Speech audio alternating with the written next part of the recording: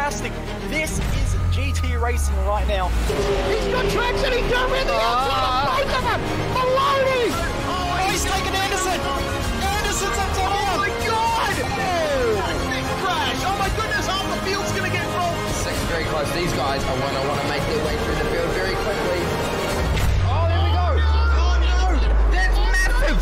This is it! This is over! I can't believe this! Oh my god! God, what?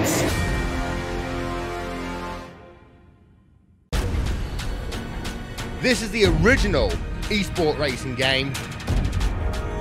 This is iRacing.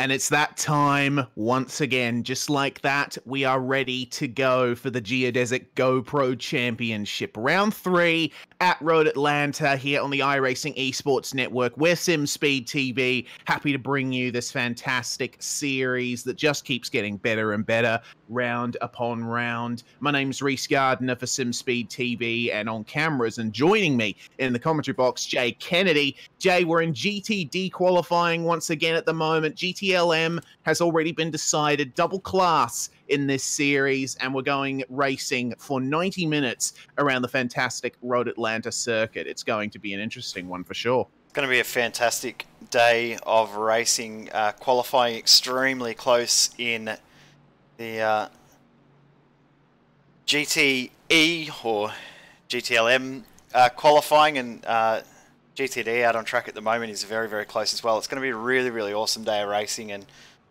looking forward to seeing how it all plays out, because we know that this track produces some incredibly close and incredibly tight racing, so it should be a very, very good show, so make sure you stick around.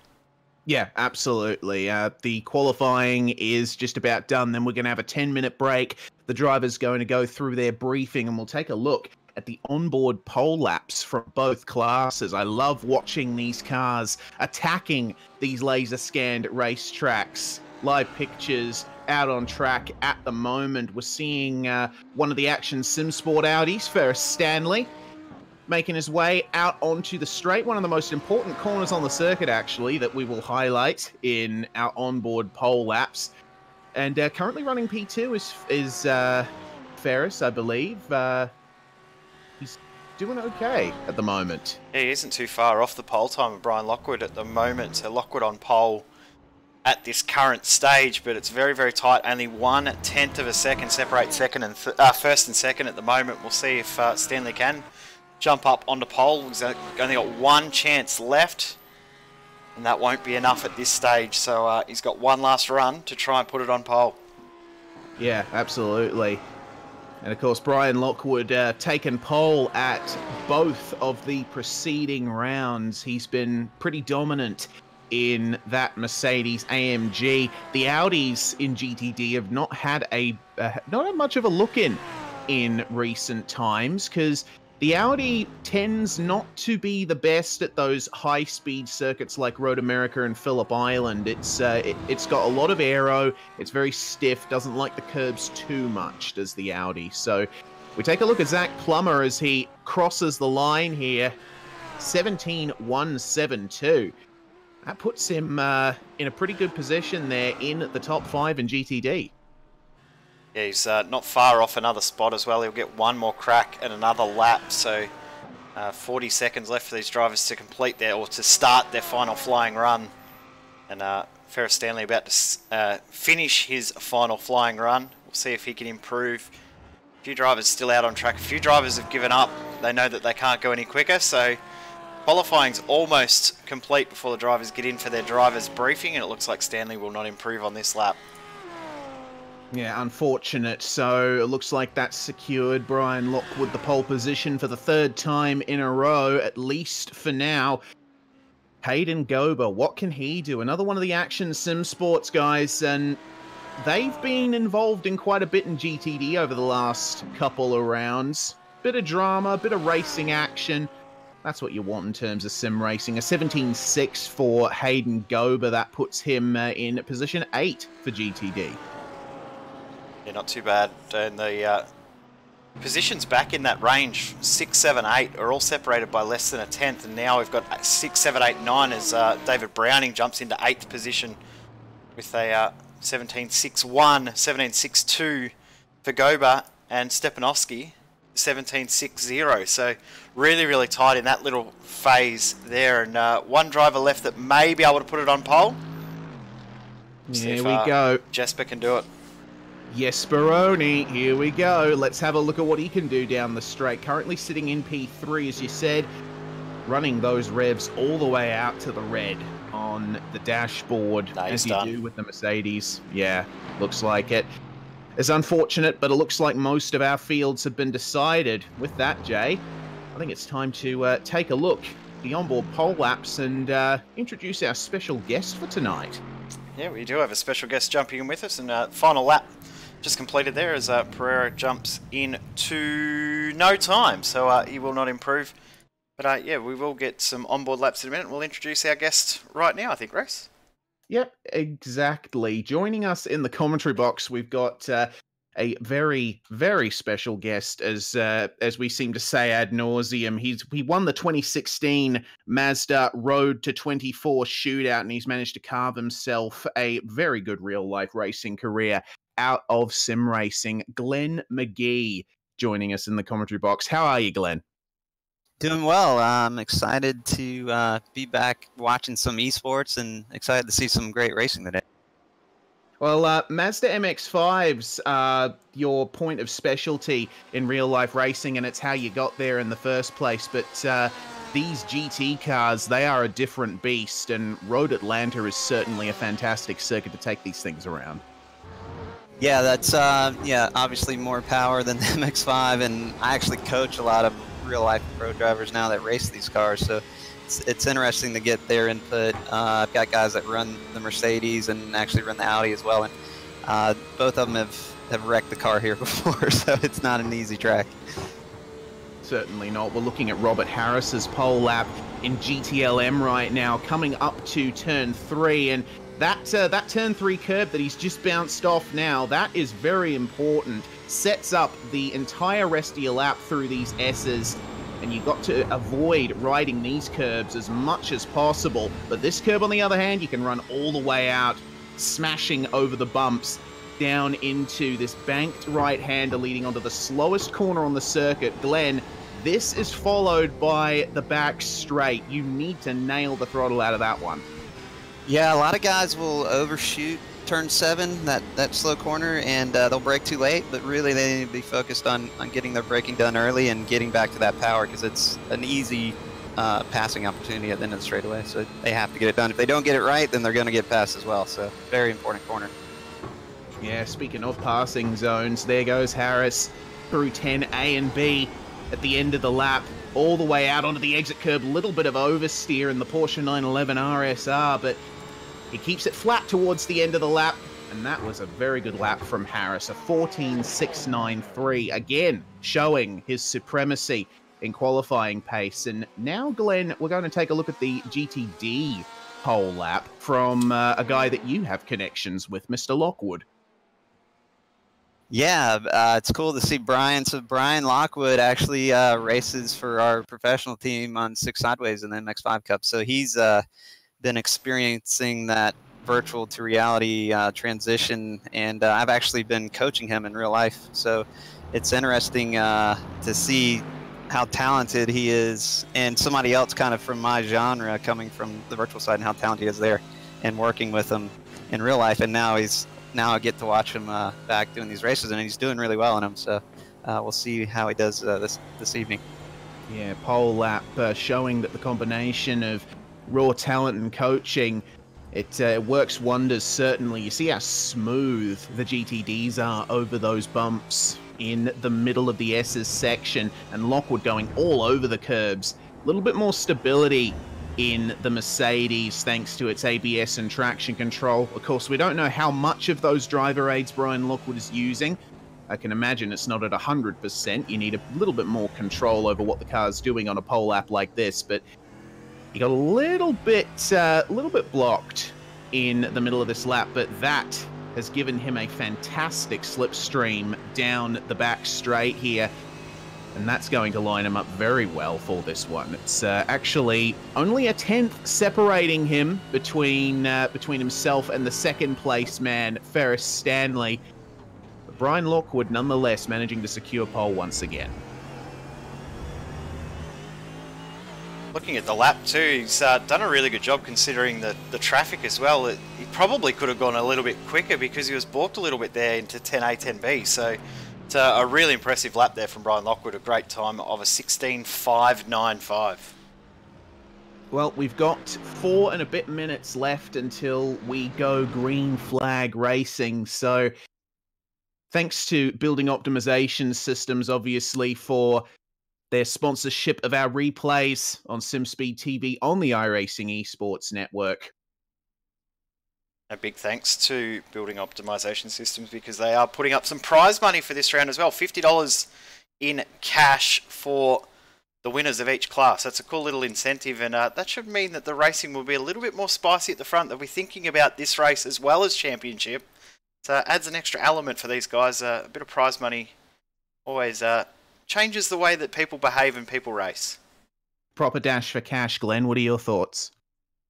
Well, usually, we have a pro race we call the money race. We get 80 grand if you win it. And our racing, usually we try to kill each other to begin with. But the money usually involved makes people even more aggressive. But I think it's great to have that they're, we have sponsors putting up money for that. It makes everybody a little more hungry and work that much harder and the racing that much better. So it's great to see that kind of support for esports racing like this. Let's talk briefly about strategy going into this. We've seen a fairly regular pattern emerge of the last couple of rounds. The GTDs can't quite make the full hour on a fuel tank, but the GTDs go for about an hour and 10 minutes on average. So there's Jay, there's quite a bit of jigging around to do in terms of strategy that these guys have to deal with. Yeah, 100%. It's going to be an interesting little phase of the race. As we know, there's a pit stop involved, and doing that at the right time has been so critical. It's changed the complexion of the race when guys have mistimed when they've done that pit stop coming out in traffic. And of course, the traffic here is going to be such a big key as well, because it is so difficult to pass a slower class car. If you catch them at the wrong spot, you could lose 2, 3, 4, 5, 10 seconds. Yeah, certainly could. Chief among them, that S's section from turn 3 all the way down to turns 5 and 6. Glenn, have you been through here in real life, first off? And second, how difficult is it to negotiate traffic in that section? Yes, I've been here in real life. It's one of my favorite tracks. Actually, one of my first races were here, and I actually own the professional racing lap record here for the MX5 Cup, so it's a track Nice. I like. Yeah, but it's also it awards risk taking. So if you use some of those curbs, for instance, the exit of 5, turn 1's a high entry, a lot of risk on exit as well, and turn 3 as well. If you dare to use the curves, which can bounce you off, you can also gain time. So it's in a 90-minute race. It's, if you want to gain some extra time, start using the curves, but you're really risking a lot to use that, potentially going off. But I would say the key areas where a talented driver can make up, or where you can really make up some time, is turn 1, turn 3, and particularly turn 5. And these cars actually, the MX5 will gather up those bumps really easily, but these cars actually, unless you have somebody who can do some voodoo work with the dampers, you don't want to use too much curb. The car will react kind of funny. So the guys that have figured out the setup for turn 5 to actually take that exit curbing flat out will have a huge advantage and maybe a passing opportunity going into 6. I certainly will. We've got under 30 seconds to go now until the session ticks over. Hopefully the drivers have gotten the briefing done nicely, as they usually have. Interestingly, looking at the qualifying results, Andrew Caron up in second place in GTLM. We haven't seen him in round 2. He had to take a miss, but it was interesting seeing him come through the field and fight in round 1, and he's not that far behind Harris, so it'll be interesting to see how he does, Jay. Yeah, it will be. It's going to be great to see these guys work their way through the field, and there will be a couple that will have to work their way through the field as well. William Whalen will start from the pit lane with a penalty carrying over from Phillip Island, so that'll be interesting for him. And Dan King as well will start from the pits, so a couple of guys with some penalties carrying over from that very, very interesting round, a controversial round we had at Phillip Island. But yeah, it'd be great to see Andrew Caron start from the front of the field instead of the back, and he versus Rob Harris, the qual time's only, what's that, under a tenth of a second, half a tenth of a second. It will be very, very interesting to see how that goes. Certainly will. Also keep a lookout in GTLM for Tyson Meyer starting from 4th. He's the guy who won the first round at Road America, and he certainly put on a good show at Phillip Island. Look out for him and the rest of the Geodesic guys, the likes of Olivier and Brol, up the front as well. In terms of GTD, guys to look out for, obviously, we've got Lockwood. He's won the last 2 races on the trot, and a lot of people would expect him to do the same here. Keep an eye out for Jesper Drelica, though, starting from 3rd place. He had a good one at round 1. Be interesting to see how he goes. Here is the grid then. Robert Harris and Andrew Caron on row 1 for GTD. Dominic Olivier and Tyson Meyer join them on row 2. Brol and Johansson, row 3. And Trevor Clement and Marcus Deck rounding out the top 8 in GTLM. As we go into the rest of the GTLM field, Seth Pierce and Anthony Pisano round out the top 10. Thomas Hens making an appearance. Starting 11th, Justin Rem, Philip White, Jason Withrow, top 14. And then our field rounded out by Simon Avital and Tracy Nolte. And there is one more, being William Whalen, who, as we said, will start from the pits. We go to the GTD field with Brian Lockwood and Ferris Stanley on the front row. Jesper Drelica and John Miller on the next row. Very, very close between those top 4, actually between the top 5, because Zach Plummer is only 0.02 of a second back. And Jack Andrick, Alder Stefanowski and David Browning, the top 8 in GTD. Then Hayden Gober and Shane Cameron on the next row. Ryan Oliver and Andrew Taylor. Then Gabriel Pereira, the last driver to put in a lap time. As we said, William Whalen will start from the pits. Jordan Fisher did not put in a lap time. As we said as well, Dan King will start from the pits for our 32 car field. 17 in GTLM and 15 in GTD. 2 competitive fields. We've got a full lap before we get the green flag, so a little bit of time before we get underway. Estimated 73 laps of racing, which is going to be really interesting. A very, very long race lap-wise. A fairly short lap time in comparison to what we've seen throughout the season so far. Yeah, certainly. Road Atlanta, just over 4 kilometers long, Glenn, but it's got a high average speed, which means you end up completing that distance in a shorter time than you expect.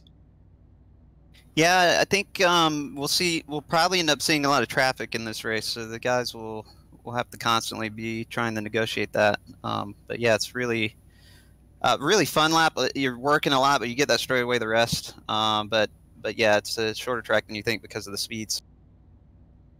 Absolutely is. Well, gridding time is 2 minutes in these sessions at Road Atlanta, so you're getting a very good view of our GTLM field, and there is Robert Harris finally loading in at the end of it all. A very colourful field we've got as well in this series. Matches up nicely with the green and red surrounds of Gainesville, Georgia, Jay. Some beautiful liveries we've seen in this series. Some really, really nice looking cars and some new teams that we don't normally see here on SimSpeed. It's great to have a whole different list of drivers and names and superstars out on track that we don't normally see, and it's been great to showcase a whole new group of drivers which have also made the step across. Quite a few of these guys and raced in Oceanic Endurance Championship we saw last weekend as well, so great to see a real big cross section of drivers going everywhere and joining in with other series that we broadcast here on SimSpeed. Absolutely, and the formation lap, you can see already most drivers having to run side by side because of the circumstances, but you can see there's not much room there through the S's. It's basically one line only through this particular section of the track. It is wide, yes, but Not much room off the racing line. And up over this rise, very easy to spin the rears up if you don't have traction control at your disposal. And Brian Lockwood there, Glenn, he's looking very calm in a virtual sense. Well, I've lost my feed for the moment, but I can tell you Brian is in a real car. His hands move around quite a bit, but he's actually very calm. So, very intelligent driver. So I think that'll bode well. Up onto the back straight then. The GTLM field have separated out. And they will be taking their green flag separately, as we usually do. One thing that has been spoken about, sorry Race to cut you off there, is the gap was not big enough between the two fields at Phillip Island. Of course, we saw that big incident at the start of the race where we had a couple of cars off, and then the field bunched up. We had GTD and GTLM all mixed up together, and it caused a little bit of controversy. So the fields have decided to separate themselves a little bit further to make sure that there's no issues like we had last round, or hopefully less issues than what we had last round. Yes, indeed. Well, they've only got a few more turns to go before they can put the hammer down. Question, of course, being when is Harris going to go to 100% throttle? The pace car is going to come in right after this chicane. Harris already in low gear, ready to go. Round 3 of the Geodesic GoPro Championship finally is go. And Harris getting a good start there, managing to stake his claim to that lead. Caron may be in a little bit of trouble coming into turn 1. Got Olivier on the inside, going for the move. Olivier makes a little bit of contact. Oh, Caron's around. And that's going to catch up just about the entire GTLM field. The track's blocked. We've got cars upside down. It's chaotic to say the least. And we have a caution. Already, Glenn. That was a real shame, that was. Oh, yeah, that's terrible. It's part of racing. It seems like 50% of the time you're with this many cars, something's going to happen. But I'm watching the replay here now. Yeah, oh my goodness. It just looks to me like, thanks, of course, to building optimization systems for the replay sponsorship, Olivier going for the move on Caron, but making a little bit of contact on him at the exit, and then that just brought the Geodesic guys into each other. Good avoidance by Tracy Nolte there in the pink BMW, have to say. Yeah, the speed's really high there. I mean, once there's a car spun in front of you, the only option you have is the bell to the left. If you try and go right, the car's not going to hold. You're basically going to end up in the car in front of you. So a lot of the guys had almost nowhere to go and to react that quickly at that speed. This is the view from Thomas Hinz's perspective. You can see the incident happening just up ahead, and caught right in the middle of it all was Hinze. He won't be happy about that, ending up almost on his roof. Big battlefield of cars down at turn 3. Let's take a look at what happened from Trevor Clement's view on the back of his rear wing. He got an excellent view of all of this, right into the back of the Geodesic Ferrari.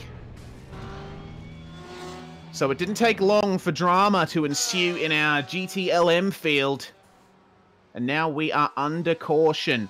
Harris is still leading, so that's exactly what he would want, but we've got a lot of casualties out there, Jay. It looks like we've got 3 cars that, or 2 cars that have decided that they might be done. They both ended up on their roof. That was Oliveira and Hinz, so those guys are now in the pits. Looks like they might be day done already. We've got a few other drivers that were involved there that have come into the pits. Tyson Myers come in to get some damage fixed, but a few others that look like they might have got away with it, but I'm sure Race Control will be thoroughly looking that one over and trying to dissect how that one unfolded and what actually happened there. Yeah, well, there'll be a lot of work to do, has to be said. Well, the pace car has picked up one of the GTDs up at the front of that particular section. Clement going into the pits to repair some of that very... I'm trying to come up with a descriptor for that damage, but it's just not coming to me. There's been quite a bit of carnage happening out there at the moment. It doesn't quite look like the way the Ferrari comes out of the shop at the moment. No. That Ferrari looks a bit second-hand, but hopefully we see a few cars get waved by the pace car. I just see Dan King's been waved by, as has Andrew Taylor and Hayden Gober as well, who did start in the pits, so he is already a lap down, which is going to be tough for him to come back from. And a big decision by race control to kick things off. Dominic Olivier instantly disqualified from the race for that incident in turn 1. Post-race review, they are saying, but he will not be taking further part in this session. It's a quick decision there from race control. Obviously, they have some different views that they can go to that we don't, so they can review it in a bit of a different way, in a different manner to us. And one thing that has been really positive about this series so far is the very, very quick decisions, very, very fair decisions, and the Geodesic guys are not scared to penalise their own drivers, and penalise their own drivers very, very harshly. Absolutely not. That's really important too. I think in our series too. If you're letting guys run amok, it gets worse and worse, and you set a culture. So it's really good to see the officials make a decision really quickly. It's even good for the drivers too, because then at least you know if you do get a penalty, say it's a pit stop, you kind of know how to run your race from there. So. Yeah, exactly. That's actually a good point that you raised there, Glenn, because strategy is going to start coming into it almost instantly. These guys will have plenty of opportunities under this caution period to save fuel, shorten their pit stop times. They will have a full amount that they will need to complete the race with, but it's going to result in a bit of strategy jigging. Speaking of which, green flag, we are back racing, and leading the field away once again is Robert Harris. Enzo Johansson in tow. Already seeing a couple of moves almost being made down in the back of the GTLM field, but it looks like they've gotten through turn 1 much cleaner this time. It's on for second and third, though, in GTD is Jalika and Stanley side by side, and Jesper Jalika through, and Stanley's going to hold up this little pack behind, so Miller and Marcus Decker's trying to make his way back through after being spun around from that incident. He's now stuck in the middle of the GTD pack.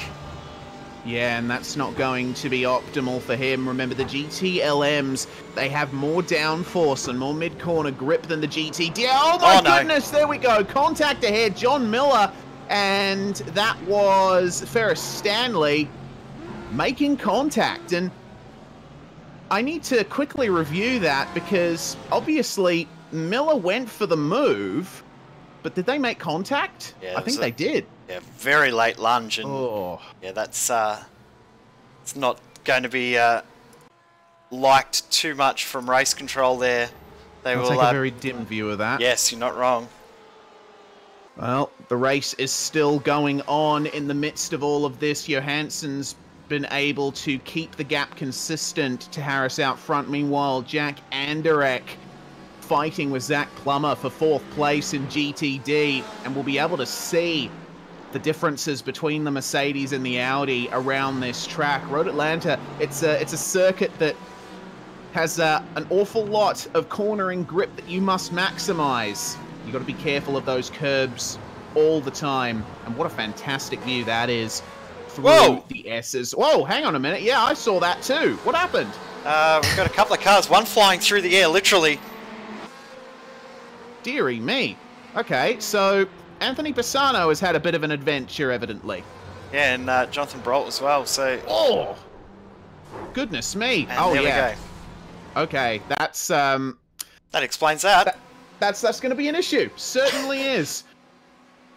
Well, wow. That was unexpected. Yeah, we've had quite a few casualties in this one, more than I expected, to be sure. Yeah, 100%. It's been a little bit disappointing so far, but what we, well, the guys who still have out on track, we know how racy they can be. This is now a chance for some other names to get themselves forward and get some decent points from this series while they have the opportunity now. Yeah, certainly. It's an extra opportunity for points. Meanwhile, you could see in that accident, by the way, he got up on the curb, and that curb, sometimes the car will take it wrong, and that's what sent the car into the wall. He got kicked back on the track, and that's the other car came to meet him, and that was just an unfortunate hit on the curb that set the car sideways. It's unfortunate for Anthony Pisano. He didn't really do anything wrong. He just wrong place, wrong time. It's blind up there too. And it's so hard to adjust your line. Like, all right, you might see the car ahead, but because you're so committed, it's so hard to sometimes change your direction and slow down enough. If you brake too hard to try and check up, you then spin the car around as well. So it's really hard. You're almost a passenger at that point too. So unfortunate for him. Yeah, and that goes back to setup. You know, some of these guys have figured out the setup a little better than others. In that turn 5, you want to take as much curb as you can, but sometimes you hit it and it accepts the curb really well, and sometimes you hit it and the car just goes off in one direction, and it seems to be that's what happened. Well, there's William Whalen making the move on Tracy Nolte there. Nolte, of course, one of the drivers who's had better luck through that lap 1 skirmish, and so found themselves in the top 5, now top 6. Got a bunch of very quick guys trying to find their way past. Meanwhile, in GTD, car 39, that's Jordan Fisher. He's currently involved in a fight with one of the Team Huge Ass guys, Shane Cameron. And of course, it's a big day for Team Huge Ass. They're actually... Oh dear, that's not going to help things. We'll have to abandon that train of thought just for a second. Jesper Dralica in trouble. Yeah, turn 3 claims another victim. Just bounced it off the curb a little bit too much, cut the curb a little bit too aggressively, and it's just unsettled the car. It's disappointing for him. He was going along all right and made himself a couple of spots, but he's had to let the whole field through. Rejoins back in 14th position, but it's on for podium spots at the front. GTLM. This is a very close race for the lead here. Harris from Johansson from Caron. Andrew Caron once again showing his worth in this series, and he's got a very good view of the top 2 from that position in his German office. You can see the speeds at which they take these turns as well in the GTLMs. A bit more aerodynamic capability on these things. Yeah, I drove both before this race, and the GTLMs with the extra downforce definitely help. Yeah, it doesn't help much over the curbs, though. As you can see, Harris having a slight issue just up ahead. He's managing to keep it, keep the whole thing under him. But you are struggling with the rear end of the car all the way through this, through a lap around here. Update from race control. Car 101, that's Pereira. He's been given a 30-second stop and hold for causing a collision. And the incident with Miller, no further action. That incident for Pereira would have been the contact just through that corner that he went through. We saw the... Which car was it that was spun around? I can't remember now. Been so much going on, I've already forgotten. Yeah, man, it's been quite the eventful race, hasn't it? But race control, nonetheless, right on top of these penalties, and I guess the races just continue to go on regardless. Philip Wyatt and Justin Rem, 9th and 10th in GTLM. Not much of a difference between these guys, but they are teammates, so they got to be careful how they race each other. Meanwhile, it's just had a change of position here. Sorry, Rex. Plumber through on Andrak, so that's happened at the exit of turns 10. I'd say turns 10 because there's 2, and we've just had another change of position because Caron now through Johansson's had an issue here. Yeah, and wow, Harris is nowhere to be seen, so something's obviously happened there in the top 3. Let's take a look. Oh, goodness me. Once again, it's that surface change out of turn 5, Glenn, catching guys out.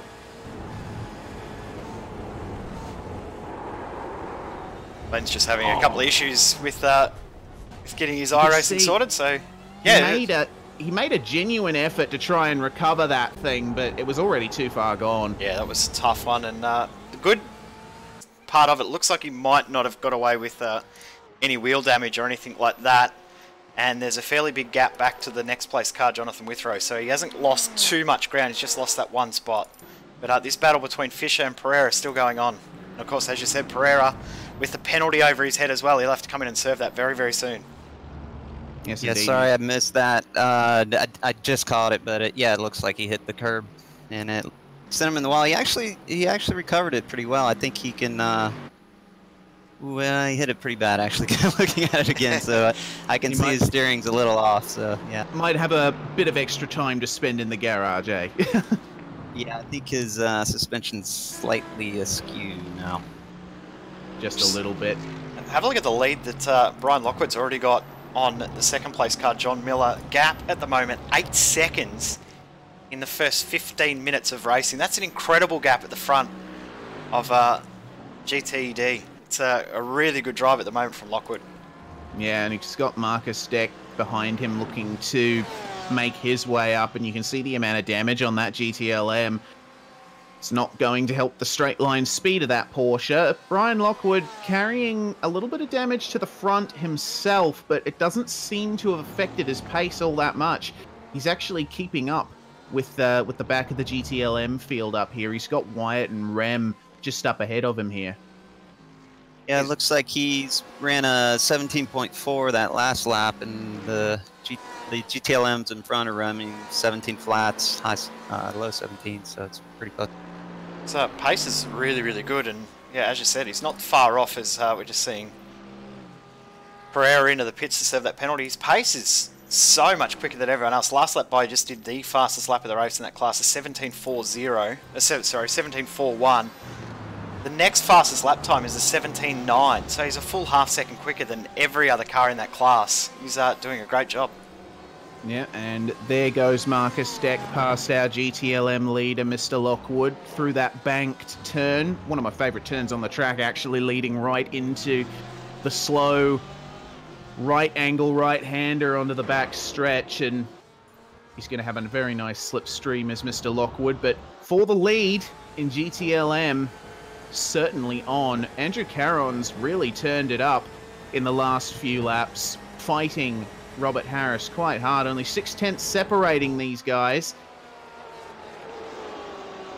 Fastest lap of the race has gone to Andrew Caron, a 15.6, so a little bit quicker than what we're seeing from Rob Harris. Harris's best lap time 15.9. Last lap by another 10th in the favour of Caron, so he's absolutely flying, and they're blitzing away from the rest of the field. 7/10 quicker than Johansson that last lap, who is the next fastest car out there. So he's these two guys are in a class of their own right at this present stage. Gabriel Pereira has exited the pits, I believe. Yeah, he served his penalty. Yeah, so it looks to me as though a 21-second transit time. Yeah, drive through. So looks like it wasn't a 30-second stop and hold.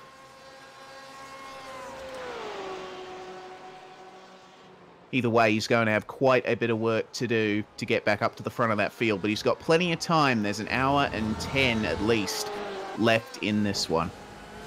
Caron's closed the gap even further. You can see visually that it's closed in. We'll see what the times are this time. 15.9 and a 15.7, so 2/10 in favour of Andrew Caron. I think we're going to see a really interesting battle for the lead in this overall race in the next little bit, as I've just seen Ryan Oliver in the pits, and he stopped for a little while, and Gabriel Pereira also looks like he may be day done.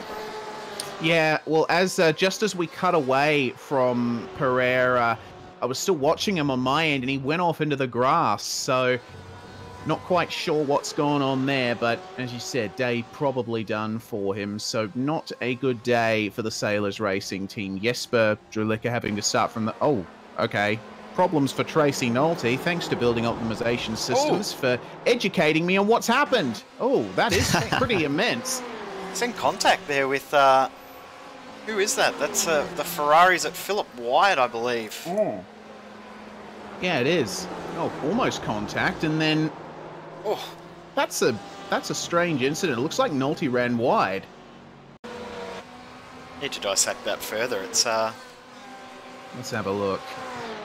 So Wyatt had the run, obviously coming into turn one, but it looks like he backed out. Nolte went really hard into turn one, ran about a car width on the inside. I guess Wyatt thought, I'll try and grab that, but then ran out of track. Yeah, I think he just overdrove the corner and, yeah, as you said, ran out of room, and all of a sudden he's made contact. So unfortunate there for Nolte, and another incident from race control to look over. They've had a busy race so far. I think they've had more to look at in this race so far than they did for the whole of the first round. Yeah, and we're not even half an hour in, which is, you know, it really says something about the job that race control has to do here. But this lead battle is absolutely enthralling right now. Caron still managing to take little chunks of time out of Harris. He took another 10th out of him on the last lap. So, looking like this will eventuate in quite the battle for the lead. The question is, how does the BMW handle fuel strategy versus the Porsche? One thing I've noticed is that under all of the caution laps, so the pace lap and the caution periods, Harris was saving a big chunk of fuel. Caron, not so much. So he's been a little bit more concentrating on the outright pace as opposed to worrying about fuel saving. It's not the easiest circuit to fuel save on. There is one big area you can save a chunk of fuel, but sometimes it can distract you too much trying to concentrate on fuel saving. So if you're in a rhythm, you're better off not worrying about it, as it's now down to 0.3 of a second. This is excellent, and you can see both of them attacking those curbs a fair amount. Not an easy thing to do in the GTLMs. Gabriel Pereira has retired from the race and hasn't wasted any time making his feelings known about his penalty, has to be said. You know, it strikes me too, there's a lot of attrition in this race, and some of these guys, a lot of it's caused from these curbs. I mean, how unpredictable they are, how unpredictable the car is over the curbs. So I think some of these guys that maybe are a little bit smarter about their curb usage during the race might find themselves in a higher position as the race goes on, and the guys that aren't taking every single risk every single lap. That's it. We got to think about track temp to factor into this as well. 25-degree track, and it's nice and sunny out there at the moment. So it's not the hottest track in the world, but there's a lot of UV rays hitting the tarmac surface, heating up that rubber and making things probably a little bit slippery for the guys out there. Last lap time for Robert Harris, 1:16.121. Last lap time for Andrew Caron, 1:16.121. That's great. Amazing, amazing. That shows you just how intense these guys are fighting at the moment. All over the exit curb, and the rear end getting a little unsettled on that BMW as well, I have to say. Caron is pushing it very hard, but we've got to remember, he did start out as a sim drifter, so he knows what to do when it gets sideways. Yeah, that car is usually pretty stable. They must have it set up. He must like to have it set up as loose as you can get it, pretty much. So it'd be interesting to see. It's good at maintaining the tires, though, so we'll see how well it goes. But I'd like to see these guys where they're at after the pit stops, because it could get really interesting with how close their lap times are. Just noticed then too, Caron was out of the throttle really early to start saving fuel, so he's now realised he's within the draft range, not close enough to make passes. There's the perfect time to save fuel, shorten that pit stop. And as we know all the time, Reese, we say it so often, so much easier to make a pass in the pit lane than it is out on the track. Absolutely, and nowhere is that more true in North America than at Road Atlanta, possibly Long Beach as well, but it's basically the same kind of philosophy. It's not easy to pass out on track at a place like this, so if you can do it in the pits, absolutely take it. A little bit more oversteer once again from Caron. He is pushing that BMW so hard right now, trying to keep it within that range of Robert Harris, and Harris actually looking pretty calm out in front there. He doesn't seem all that troubled by the presence of Caron behind him. Just as you said that, though, absolutely missed the apex by a mile. And that's going to ruin the run onto the back straight here. Caron's going to close up so much. The overspeed will be incredibly quick. It's recoverable. It is. It's recoverable, though, because you got to remember, sometimes it's the angle at which you attack the corner as well. You can run a little bit wide in that slow turn, but as long as you get on the throttle nice and quickly, you'll be able to carry that momentum down the straight. Yeah, 100%. It's very, very true. But some people do actually run a wider line depending on the way that your car's set up as well. So it is a very, very good point to make. And again, across the line, identical times again, 16.2, 16.2. So these two very, very evenly matched. At the front of GTD, have a look at the gap now Brian Lockwood has. Nearly 11 seconds. This is incredible, the pace that he's got at the moment. The only driver in the 1:17 bracket in this class, he did a 17.6 last time by. Business as usual for Brian Lockwood. Yeah, that guy can be a machine and just plug away at laps. And I noticed he had a bit of draft there and was using that from the GTLM class as well. So it's nice it must be nice for him to extend his lead like that.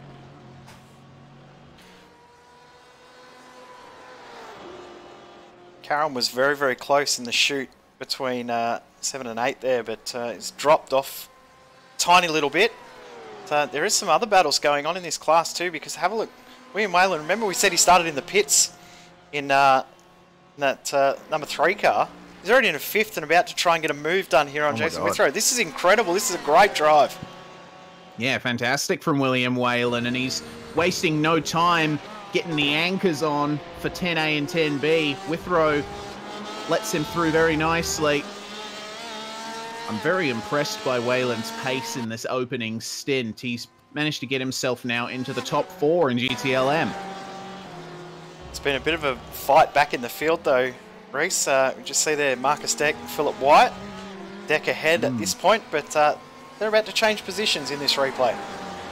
They certainly are, and over that hump in the back stretch, which used to be a lot higher, yeah, you can see the lack of straight line speed from Marcus Deck thanks to that damage.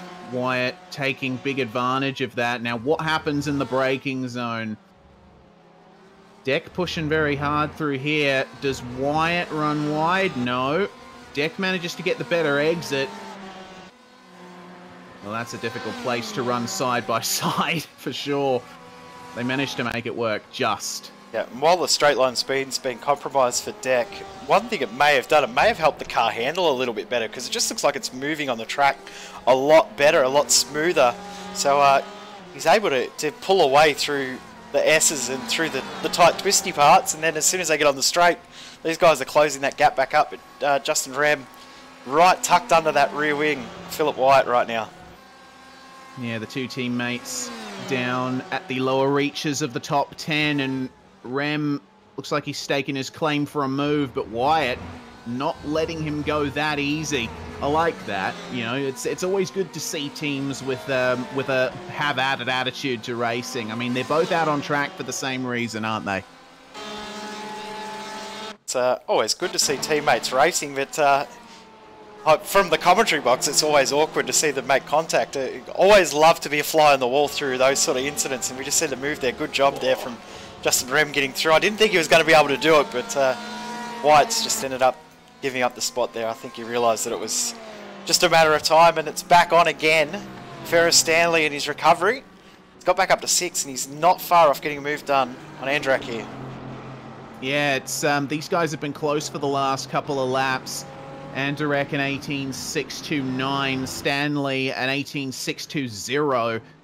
Not much separating these guys at all. Jordan Fisher is sitting pretty just ahead of these guys. So I guess for Ferris Stanley, his first mode of operation is to get by Andrak and then try and chase down Mr. Fisher up ahead. But through that bank turn, you can see Andrak using a lot more of the curb than Stanley was. Oh, have a look at that. That's a really good run off the apex from Ferris Stanley. A little bit of overspeed too, so Stanley might have enough pace. We'll see it a little kink here, whether he moves to the side and has to think about throwing up the inside. Oh, good defensive driving. Block. Have a look at that. And Andrak, tiny bit of oversteer through the mid-corner there, but he's managed to keep it. Good move. Well, good driving there, I should say. Not move, he didn't make a move, but someone has made a move backwards. Marcus Deck's lost 2 spots. Something's happened here through the first couple of corners. We were saying his car was handling a little bit better. Doesn't handle too well when you bounce it over the turn 1 curb, though.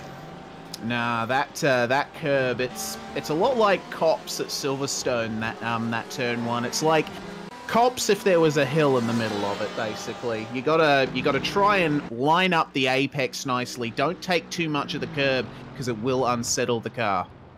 Meanwhile, Dan King, this is a guy that we got to keep a lookout for.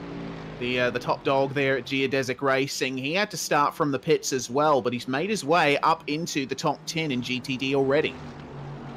Last lap by a full second quicker than Shane Cameron, so this could be a move in the next little bit. We're just going to cut ahead though, because Ferris Stanley's got another run onto the back straight. Might be able to get a move done here. Maybe. But Anderek moving over to cover the inside once again. So Stanley doesn't have much choice but to lift off, save an extra couple mils of fuel, and start again, try and do it on the next lap. Yeah, one thing is he can defend and save fuel at the same time. He's losing time to the guys in front when he defends, but he can save fuel at the same time. So I typically don't like to defend. I like to, if there's a guy faster than me, I'll let him by and then follow him up to the next group. But there might be a fuel strategy playing into that as well. Yeah, thinking about track position as well, it can really make or break your race, especially around a track like this, especially in a multi-class race, because when the GTLMs start coming up to the GTDs through sections like the S's, you're probably going to see a bit of drama ensue. Hopefully not so much for these guys out the front. Harris and Caron continuing to trade blows, and Caron is closer to Harris than he's ever been. These guys have been absolutely identical in regards to lap pace too, which is great to see. It's always awesome to see two cars so evenly matched for pace from different marks, different teams, to see them so close on track and matching lap times. Always awesome to watch, but you'd wonder whether Caron's going to try and make a move, or whether he's just happy using this draft and now starting to save fuel. You could see before he's been starting to fuel save, and it looks like it's getting a little bit more aggressive each and every lap, that fuel saving from Caron. So might be at the point now where he's thinking, well, I will pass at the pits. It's much easier to do. Making their way past GTD traffic, that's Hayden Gober. In the Action Sim Sport Audi, they both managed to get by him. A little bit more awkwardly for Caron than it was for Harris, though he's lost a little bit of time there.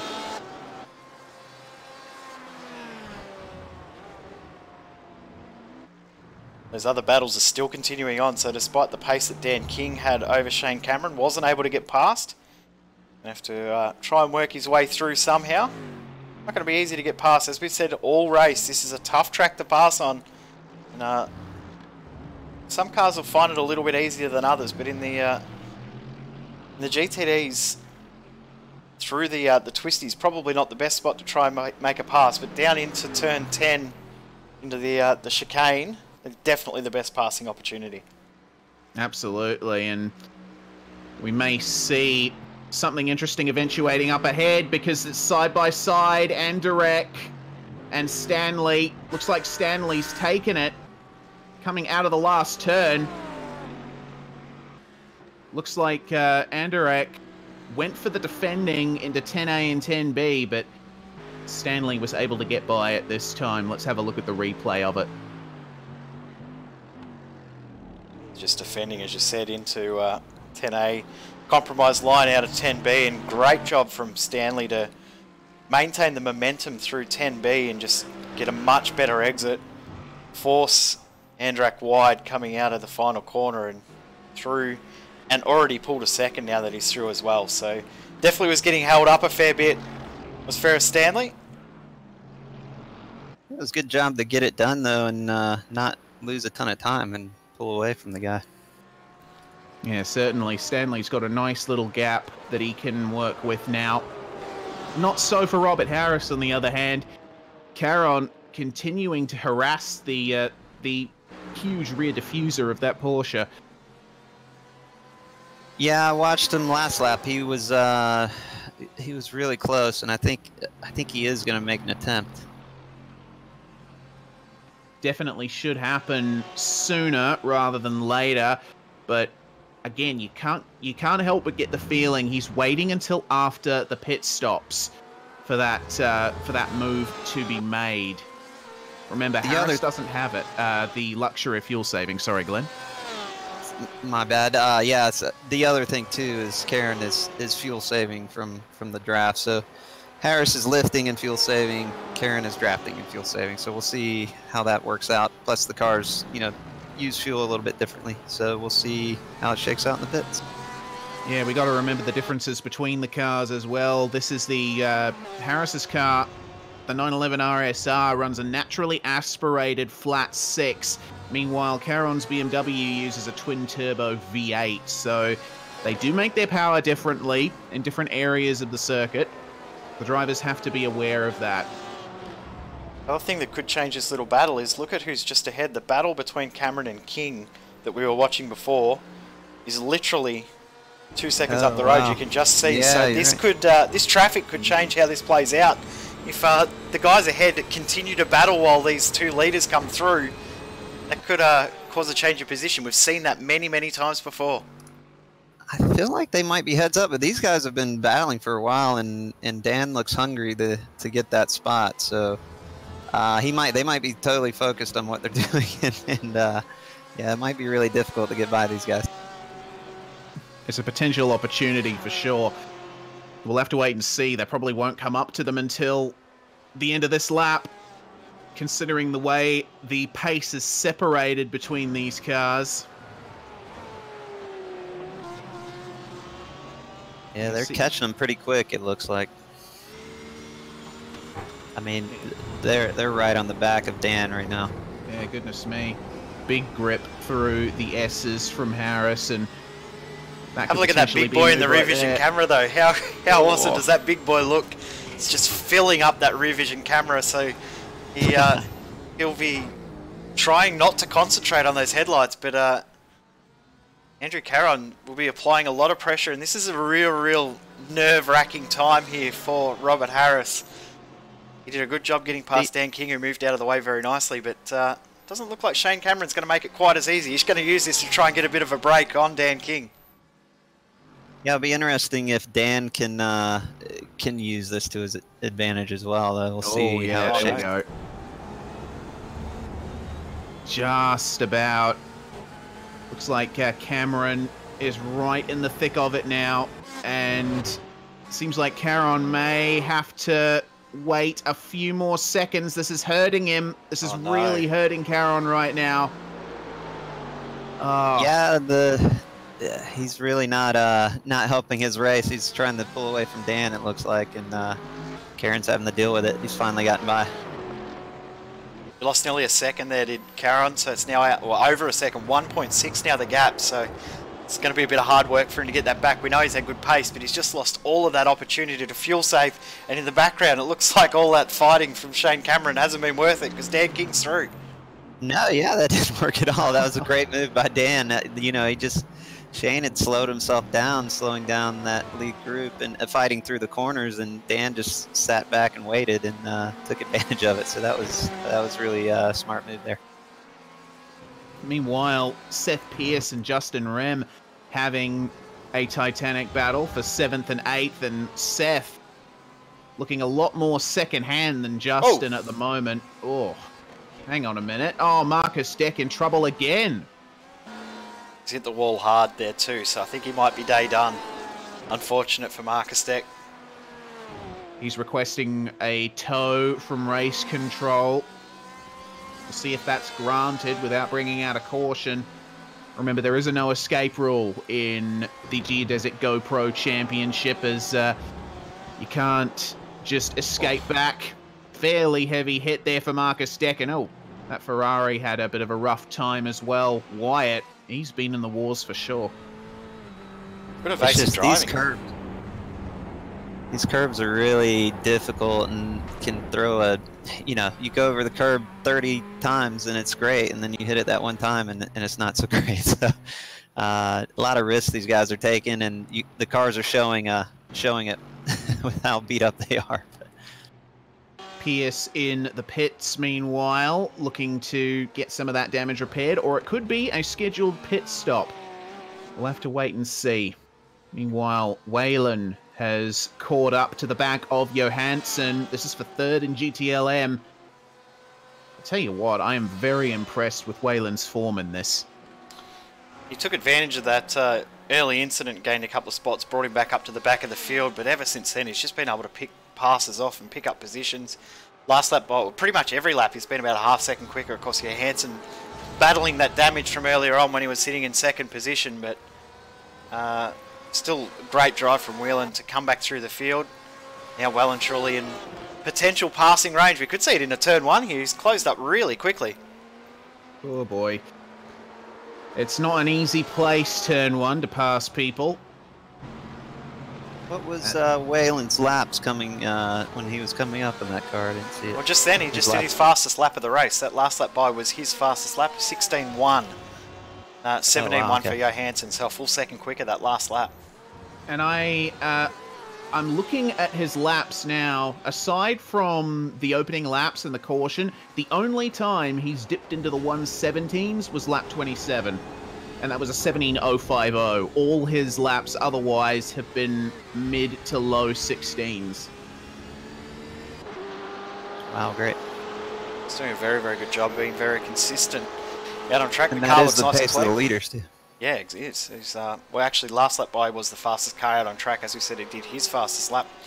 It's the closest to getting in the 15s out of everyone else in the field. And here comes the move. No, backed out of it the last second, but it's forced a little mistake there for Johansson.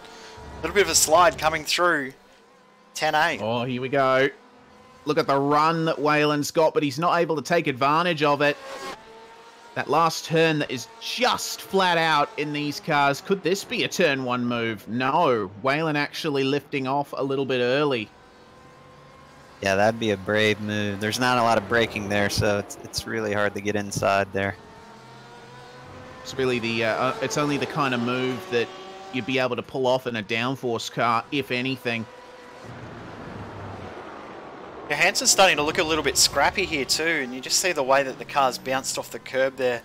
He doesn't look like the car is behaving anywhere near how he would like. Of course, there is a fair bit of steering damage from that hit on the wall. You can see the damage on the right front fender there, but he doesn't look as comfortable as he did early on, and that's no doubt due to that damage and possibly a little bit rocked from that as well. Always messes with your head a little bit when you have a little incident like that. I think you're right, because he, like, a little bit early in the race, he had some really great lap times, so there must be something a little off in that car. Oh, here. Oh, Whalen showing his nose there, but Johansson did a really good job to not let him have it. He took his line back without, it's hard to judge when somebody has their nose almost to the apex, but you just let off the brake and go ahead and take the corner. So he did a really good job defending there.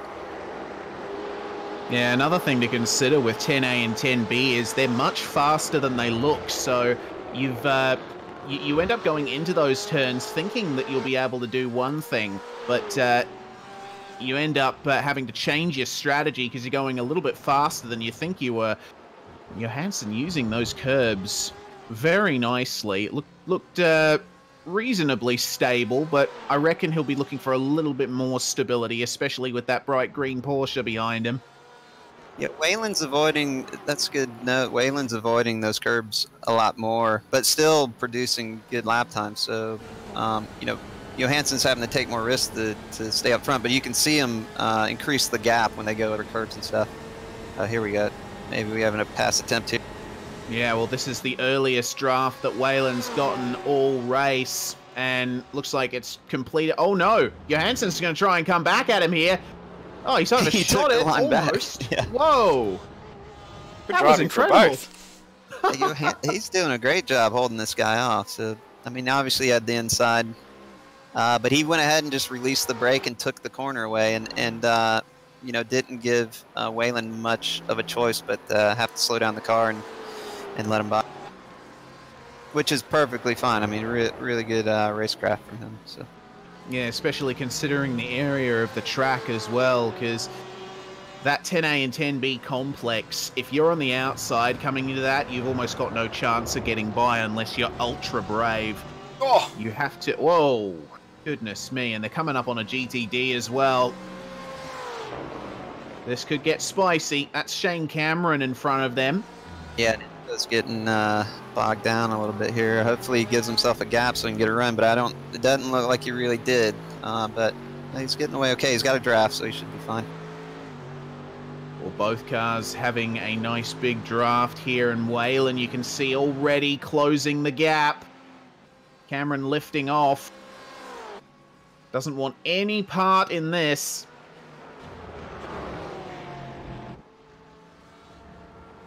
They're absolutely neck and neck, these guys. You cannot pick them apart. Have a look at the wheel work here, Reese, as he comes up over the curb. Watch, look at how, Whoa. look at the opposite lock he had there. It was so sideways. Coming out of the S's, it was incredible that he nearly didn't hit the wall again. We've already seen it once, but that was some good commitment, and that car ahead probably distracted him a little bit too, because he caught it just at the wrong spot. As we're just seeing some pit stops really starting to come into play. Simon Avatar now in the pits. Our second pit stop in GTLM.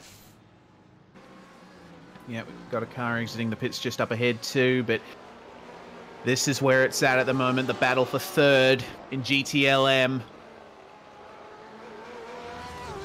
Very low gear for Enzo Johansson, trying to spool up the turbos of that BMW as much as he possibly can. But Waylon, once again, he's proving to be very slippery in a straight line. Is Johansson going to protect the inside this time? No, he's not. But Waylon staying behind, that's crucial. It's a really interesting fight. These guys are really playing a big game of chess right here. They're trying to work out what each other's move is going to be, working out each other's strengths and weaknesses, and trying to plant the cars in the exact right spot to defend and attack at the right time. This is really interesting, and we've just passed the halfway point in this race. 45 minutes gone, 45 minutes to go. Yeah, and we will see the vast majority of pit stops happening in this second half of the race. You can see the gap that Johansson pulls out coming through the S's, but when it comes to exit, right there, you can see Waylon much better on the throttle, as Glenn pointed out, using less of those curbs, getting a much smoother exit. Oh, there we go, Johansson! Oh, just locked the rears. What a shame. So that's going to be a few positions at least lost for Enzo Johansson. He'll have to that was coming off the break. I think, you know, those tires are starting to go, and entered the corner and maybe just came off the brake a little too quickly, and the car came around really quick. That would have been really hard to save. Yeah, and it was right before, actually it was right after the turn-in point, but before the apex as well. So that's when the car's getting all loaded up as well. So he didn't have much chance to save that at all. Yeah, the car is always the most difficult as you first come off the brake and enter the corner. So it came around really quick for him. So I think there wasn't much chance of saving that. Well, Ferris Stanley in the pits as Caron continues on. These two guys are really matching each other lap time. One will put it in a low 16, the other one will come back with a low 16. So they're stretching and closing the gap up. It's going out to 2 seconds, dropping back to a second, stretching out to 2 seconds. So these guys are really trying to work out what to do best. Probably caught in two minds whether to fuel save or whether to push and try and stretch the gap or close the gap. It's a real difficult spot in the race right now. You know, I think they must be. I think they were fuel saving before, but I think when that gap formed, Harris must have put the hammer down, because Karen's had trouble closing that gap back down. And if Harris was fuel saving, the gap would come down a lot quicker. And of course, Karen wants to be in the draft because he's going to save fuel. So, and he wants to be as close as possible on the pit stop. So I think Harris sees that the pit stops are coming up. They saved fuel. So why don't we go as hard as we can now that we have the gap? And that'll be advantage for us going into the pit box. Well, the other thing too, you don't want to save fuel and lose too much time, because if you lose, say, another second, that could be enough to not even warrant the fuel saving. It might lose you too much time and you can't get it back in the pit stop. So it's a real tough decision to make whether to go fuel saving or not. And I think Karen will be a little bit upset that he passed that car of Jordan Fisher quite as easy. He probably would have liked it to be on the straight to get a little bit of draft as opposed to coming through the back section of the circuit. Yeah, have a listen. I'll try and have a listen to Harris's engine coming off of that straightaway, but I think he's on it right now. I think he's just putting down as quick a laps as he can, and no fuel saving for any of these guys at this point. Yeah, Karen they were definitely driving. not saving any fuel. Sorry, Reese. All good. They were driving to a number up to this point. Now that the race has entered its final half, it's just flat out from here, I guess. Turn 1 was a big region where Harris was saving earlier when Karen was tucked in behind, but just then you could hear from the engine noise, definitely no saving. He's pushing it as hard as he can. Last lap by, both doing low 16s. The only other driver to do 16s, Whalen and Johansson both did 16s that last lap by. So Johansson's found himself back in 5th. He's got a fair bit of ground to catch up to get a spot back from Jason Withrow. 7.5 seconds to gain to get another spot back. So Johansson will be really, really disappointed with how this race has played out so far. Yeah, he absolutely will. He's been one of the guys that's shown the most potential in this series, but he's just gotten caught up in other incidents and made mistakes, and that's really hurt what could have been a good championship position for him coming into round 3. But he's still holding on. He's still getting those top 5s, which is good to see. And now, as the race enters its final 40 minutes, he may just be able to jig the strategy, try and get himself a little bit further up. Miller, meanwhile, he's been the perennial second place holder in this series so far. Have a look at that gap won to pretty Lockwood. easily. Yeah, certainly. 18.8 seconds right now is the gap first to second in GTD. It's pretty much Brian Lockwood then the rest of the field at the moment. No real battles in this class at the moment. 2 or 3 cars have come in and made their stops, so that could change things. But the gap that Lockwood has, he could almost pit and change tyres. That's how much of a lead he's got right now. Change tyres and still maintain the lead. That's an incredible gap. Yeah, certainly is. I mean, it just seems like Lockwood just sets his eyes forward, the tunnel vision turns on, and from that point, it's just lap after lap after lap, and he is completely untroubled right now. But Miller perennially seems to be a bridesmaid in this one. He was challenging Lockwood at Phillip Island until some unfortunate circumstances eventuated. Meanwhile, we see a demonstration of GTD versus GTLM through the last turn, and it is just as awkward as it looks. It's Zach Plummer letting Andrew Caron through, and it's, looking at the lap times, Zach Plummer needs to be a little bit careful of Jordan Fisher behind. Fisher has been closing in around about 5 or 6 tenths a lap every lap for the last little while. The gap was around about 8 or 9 seconds, but Fisher now within 4 seconds, so it won't be too long before we see Jordan Fisher right on the tail, and we're also not too far off seeing all of these cars in the pits. We know the GTD are in about 60 to 65 minutes to a tank of fuel.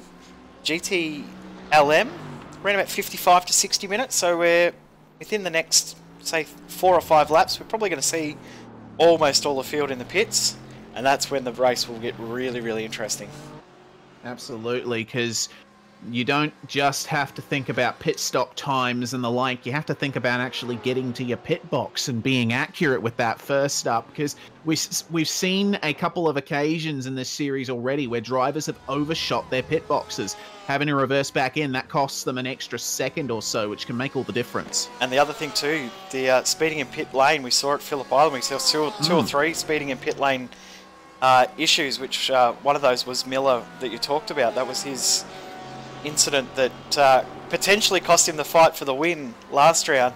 So it's really, really easy to speed in the pit lane on entry, because you want to be so committed. You don't want to lose half a tenth, half a second by being too cautious. Every single little component makes so much time, as Jordan Fisher is in the pits. It's, every single second you can gain in the pits is a huge advantage, but you don't want to push it too far. And drivers always do push it too far, because it is the one thing that drivers never, ever practice, no matter how much we talk about it in these broadcasts. Practice your pit entries, because it's so much time that you can gain or lose. Oh, You lose so much more time on a pit entry than missing an apex, but guys will practice all the apexes. Never once will practice a pit entry. It always confuses me. I'll put my hand up. Guilty. Yeah, I can say that I've been guilty of that some too. So. It's something I find really bizarre though, because you lose the same amount of time with a poor pit entry than you do. Well, that's awkward for Caron to get through. But you lose just as much time on a pit entry as you do missing an apex. But you practice that apex 100 times, but you don't practice a pit entry ever. Well, and how you stop in the box too affects, which is great about iRacing. If you don't stop just right, your guys can't put on the tires very well, so it affects your time as well. So yeah, everything has to be perfect. Yeah, absolutely. So there's our tip of the day. If you are watching, practice your pit entries. Practice stopping in the box, because it does make as much difference as missing that one apex you can never get right that you practiced 150 times. That middle pedal that makes the car slow down, learn how to use that effectively. Caron got held up really badly when he got past John Miller there, so he actually lost around about another second. So it was about 1.7, now out to 2.6, but these guys will probably pit, I reckon, next lap, maybe another one, because of course they had those laps under caution, so they would have saved a bit of fuel there. But I reckon 44 laps. Yeah, 44 laps I reckon will be about the limit that we'll see in these cars, the GT LMs. Just Karen's just had, I've seen Harris have a little bit of trouble with traffic, but he's been handling it, or at least catching them in the right spot. And Karen keeps losing out. So we've talked about this many times before too, Race. Usually the guy in first is the one that's compromised, because the lap down drivers don't notice the leader coming, and then all of a sudden the leader's gone past, so they're a bit more aware. But today the leader's been okay, and the second place car's the one that's being held up. It's not what we would normally see in these races. No, that's correct. And I guess the biggest reason is, once again, the track, because you've got, oh dear, David Browning, that's Harris's GTD compatriot for Team Tortuga. What happened to him? See, this is one of the places where, that's what the curbs can do. And that went early. Glenn mentioned it before. You got to be a wizard with those dampers if you want to get these things to ride the curbs effectively. And it just seems like, a little bit too much steering input there. Sent the car into a tank slapper, and the curbs just compounded the issue there. Yeah, when he hit the curb, the wheel was pointing the wrong way already, and the car wanted to go to the right. So if you are going to hit a curb that hard, and even in real life, you got to have the wheel straight. And again, the setup definitely helps as well. 100%. But this track, really the only place you can easily get by traffic is the braking zones into the corner coming onto the back straight and coming into 10A and 10B. Pretty much everywhere else, it's 50-50, especially considering how close these classes are in pace through the mid-corner. We're going to see an example of that here with Mr. Johansson coming up to a GTD into turn 3. Would he be able to get it done under brakes? No. No ABS, remember, in the GTLMs, so they have to be careful. You can't mash the brakes in these things. Yeah, that's great to see that skill set come back into these GT cars, because the ABS is great, but it's great to see the drivers have to modulate the brakes, not to lock up to brake efficient. It adds that extra element. Yeah, it certainly does. And Johansson seems to have gotten himself into a nice rhythm at the moment in 5th place. Yeah, ever since he's had that spin, his pace has actually been really good, so he's probably just had a little second to cool his head and take a deep breath and come back. He was closing in at around about 9/10 of a second on Jason Withrow ahead, but that Mercedes that he's just gone past has compromised him a little bit. But it was down to about 3.5 seconds. It's back out to 4 now, but we'll see that gap close back down again. And interesting, Robert Harris, 16.1 the last lap by. He's flying at the moment. The gap is now 3 seconds between he and Caron. That is the biggest we've seen all race. Man, that is quite the gap that we're seeing there. And he's been putting down the lap. I mean, you can tell he's been driving hard ever since that gap formed when they were going through traffic. He's been pushing since then, and he hasn't made any mistakes. Not any big mistakes that I've seen. So he's looking good. Question on my mind is how long is it going to be before these guys come into the pits? Because they will have to they'll have to come in fairly soon, I would imagine. Well, there's my number wrong. I said 44, and they're about to start 45. So nothing unusual with me being wrong, though, Reese. Actually, they've just started lap 46. So oh, okay, I'm very wrong. You're even more off, Jay. You're even more wrong, yeah. Nothing unusual. You sound like my missus, Reese. Oh dear. You're wrong. Zach Plummer is catching up to John Miller. I'm going to get a slap over the head. She's probably listening. Oh no.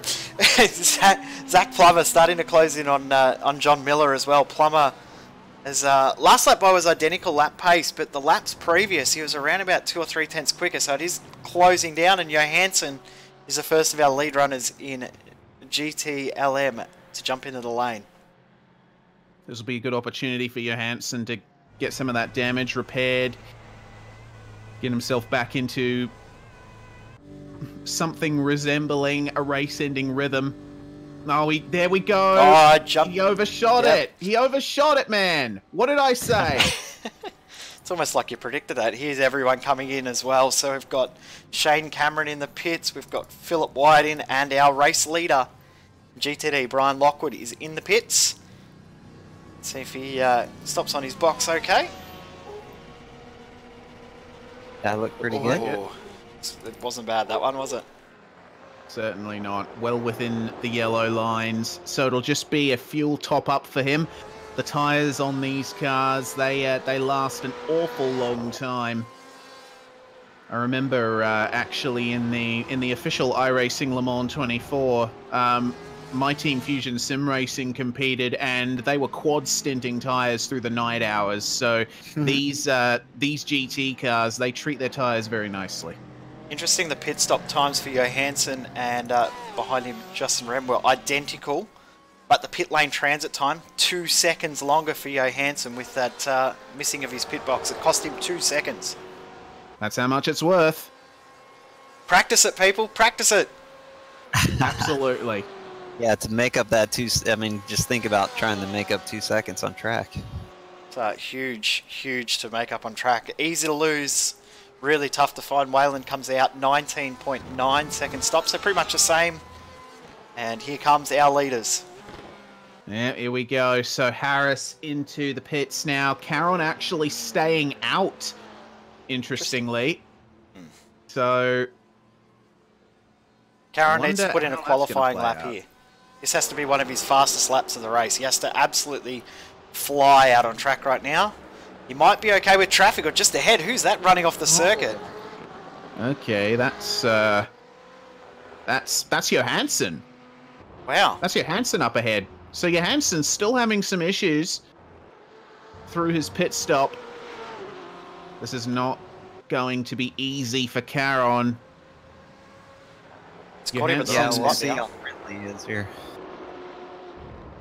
I mean, blue flags aren't a absolute 100% get out of the way sort of rule in sports car racing. So Johansson doesn't have to immediately let him go, but particularly with pit stops, you know, you never know. So I think he's perfectly fine to defend if he wants, but maybe he'll let him by. We'll see. Looks like he lets him by, no problem. And he got a little nice draft off of that, actually, so that may have helped him. Yeah, that's going to help him. So Might be an extra tenth of a second, he says, in the pit stop there too, just from that little bit of saving. We'll see how he takes the pit box here. He's entering the pits pretty quick. Well, for context, Harris's pit stop was 18.1 seconds. We'll see how Caron compares to this. Interesting that Harris's pit stop is the shortest out of everybody in the race so far. Also seeing that Jason Withrow is out of the race, which is disappointing because he was in a decent spot. Good stop on the box there for Caron. Yeah, he went in conservatively, which is always the safe option. Harris, meanwhile, is definitely going to retake the lead here, because Caron is still stationary. He just went as Harris went by. Identical pit stop times for Caron and Harris, but 1 second longer in the name for Caron, so a little bit too cautious coming through the lane. Yeah, you could see that. You could see he looked cautious there. So I mean, you gotta hit your mark. So I guess it's worth being cautious. Just Harris did a good job. So 3.4 is the magic number with 26 minutes to go. And Harris has got one hand on that $50 cash for the win here. I just said Withrow was out of the race, but he's not, because he's just had a 2-minute 15 pit stop and he's back out again. So good to see him back out, regardless of what the issue was. Only one car left to pit as well. David Browning on his 47th lap in this stint right now. He must be going to come in this time. Yeah, absolutely must. Of course, we saw Browning with a couple of issues before, but there he goes into the pits.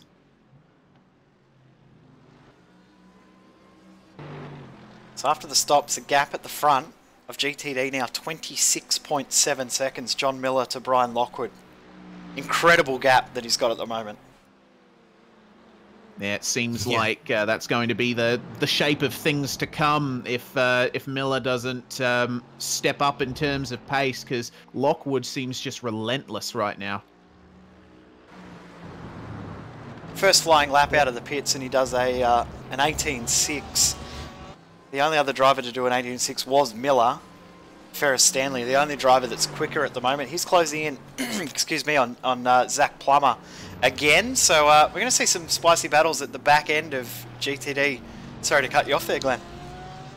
Oh no, I was just watching Brian Lockwood's car, and he's from his in-car, and he's just able to attack the curbs. The car gets a little bit oversteer. He handles it really nice, but the car looks really good over the curbs, and he's just plugging away. So he looks pretty unbeatable in his class.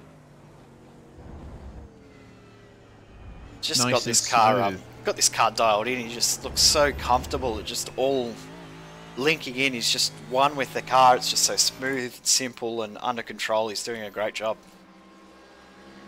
You actually have the leader coming up on him. We'll see how he handles that. We'll see what happens. Yeah, this is a good photo opportunity. Both class leaders on track in the same little section. Oh, you see how much Lockwood is bouncing over that curb at turn 3. Almost ran wide. It hasn't hindered him very much, so should be okay from there. Looks like he's letting him by. Yeah, fairly simple lift to let Harris go there. And Lockwood's not really got any reason to fight, has he? Might as well just let him through, lose the least amount of time. It's not like he's got any battles coming up behind him. As just seeing the Team Hujas car running off the circuit there. I believe that was Shane Cameron. As he lets Caron through, it's still at 3.1 seconds. So a little bit back in the favour of Andrew Caron last lap by. I think this is going to come right down to the last lap, these two. They're getting closer ever so slightly every lap. Still got about 20 laps of racing to go, so still plenty left that could change how this race plays out. Absolutely. Harris coming across the line now. We'll compare their lap times. It's a 16.836 for Harris. Meanwhile, Caron a 17.16. Lost a whole heap of time coming out of the chicane there. It was now at 3.4 seconds, so turn 10A10B has cost him a huge amount of time. We're going to go to a battle. We've actually got a battle out on track. Jordan Fisher as he's making his way back through.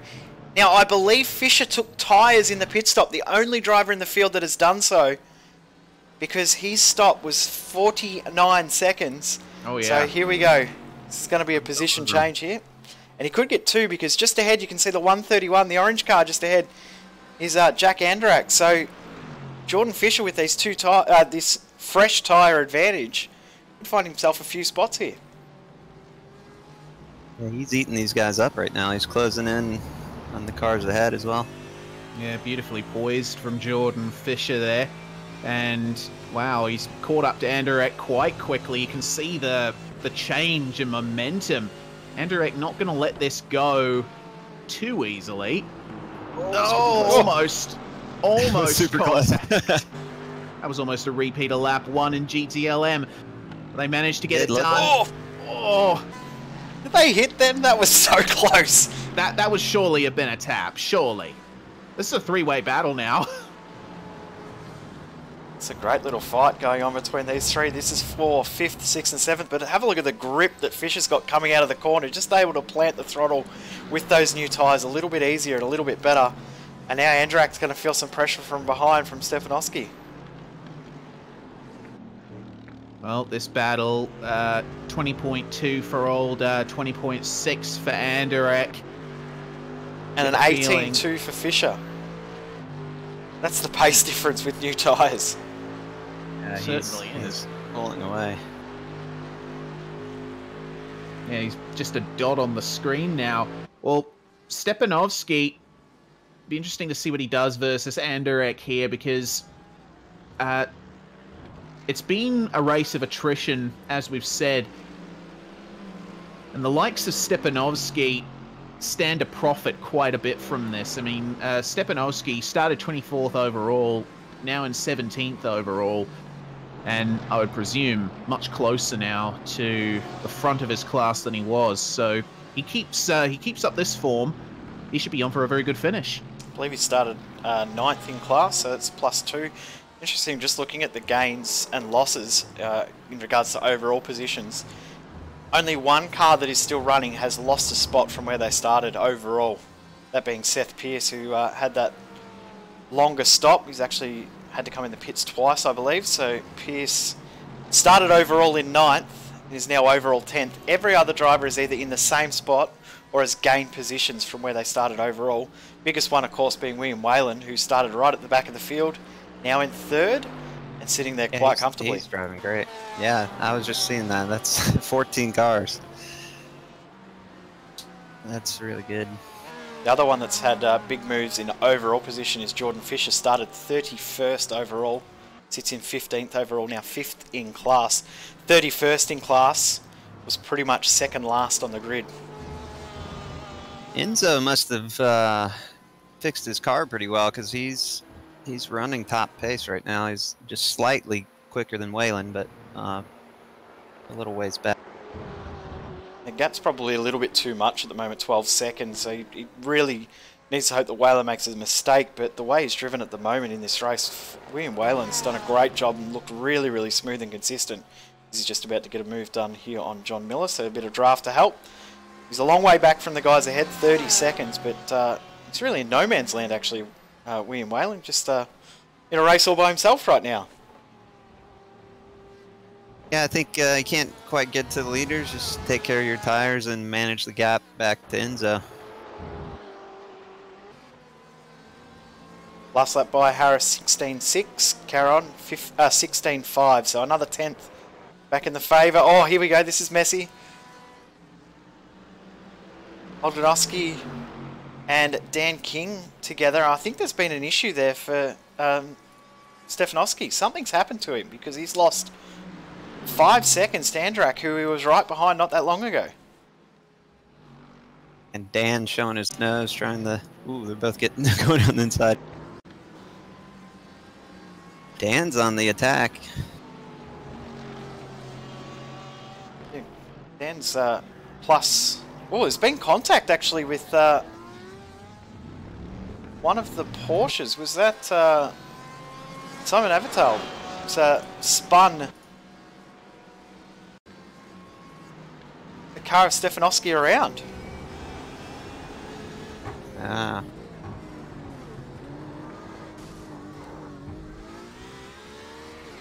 Just lost the race for a little bit. He's just got some tech issues, so hopefully he'll be back in a sec. Just seeing on the timing screen, Ferris Stanley closing in on Zach Plummer. Last lap by was the second quicker, now down to 1.4 seconds. So this is getting very, very tight, very, very quickly. Also, Caron now back within 3 seconds. Last lap by 7/10 quicker. So this race is really starting to get spicy with only just over 15 minutes to go. Around about 14 laps of racing left.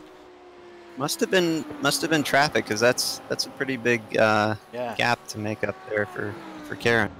Interesting thing is there's not a huge amount of traffic out there at the moment. 11 cars left in GTD and 10 left in GTLM. So it's still a fair bit of racing left, but there's not a huge number of cars out on track at the moment. So surprising that there's been as much traffic as I see a car around through 10B. That is Philip Wyatt. What's happened to him? Has he been helped as well? Been a few clumsy mistakes out on the circuit in the last little while, hasn't there? Ooh. Dan King was involved there too with the leader, Robert Harris. That's where he's lost his time. Yeah, I was reviewing that. Okay, yeah, that was. Let's see how bad it is. I'm just reviewing it again. Replay on board with Harris, and you can see. Oh, that's a heavy hit too. So he could actually lose a little bit of straight line speed from that. So we'll see. The gap's now down to 2 seconds. Yeah. Yeah, what was it, 3 seconds before or when he first came out of there, so we'll have to keep an eye on that gap. Yep. But it looks like Philip Wyatt and the Ferrari lost it. Dan had to check up, and Harris also had to check up, but not enough. He luckily hit Dan square, so they both didn't spin out, but yeah, there's definitely some damage to that car. I think what spun there is the car ahead that he was trying to get past. I think he was predicting that it was going to make it a little bit easier, considering that the leader wasn't too far away, but wasn't to be the case. And Simon Avatal is back in the pits again as well. So as we're just seeing a move here for 9th and 10th. Jason Withrow, who we saw in the pits for 2 and a bit minutes, it's just gone through and back up into 9th position. Seth Pearce drops back to 10th. Ferris Stanley has just gone through on Zach Plummer as well. So while we were just watching that pass, teammates have changed position. Nice. That wouldn't have been too hard a pass. We will get a replay, but I don't think there would have been too much in that one. And I was wondering what the leader's lap would be after that damage, but he's running a 16.9 to Karen's 17.2. So it looks like if he does have damage, it's not too bad. So he's a little bit quicker than his competitor, right? Yeah, pace is looking pretty good as well. As we're actually just seeing too, the gap now is at 1.7 seconds. The gap has decreased. Yes, you're right. Karen pretty much in draft range now, and you can see that damage on the front of that car, so that will definitely be hampering the straight line speed there for Robert Harris. So he'll be disappointed with how that's played out. Just got in the wrong place at the wrong time with that traffic. Karen, see how he can manage it. Yeah, I think it's definitely going to slow him down, but he's quicker than Karen on that last lap. I'll have to check the timing board again. 17.0 for Harris, 16.6 for Caron, so 3/10 back in the favour of Caron that lap by, and now it is 1.5, and you just see Caron looks a lot smoother through the S's than Harris does at the moment. I think Harris probably still trying to work out how much that damage has affected the car. Yeah, he's probably pushing it a little bit as much as he can, but being cautious at the same time. And you know, he makes it work for a lap and puts a good lap time in, but some laps the car does something unexpected and he loses, 6/10. So we'll see if he can keep it together to the end. Unfortunately, it looks like Reese might be out for the rest of the broadcast as well, which is a bit disappointing. He's having a huge amount of tech issues, so he'll be disappointed because he's going to miss out on a fantastic finish to this race. It's been thoroughly enjoyable so far. It definitely has been, even with a lot of the attrition. There's been a lot going on, a lot of fights.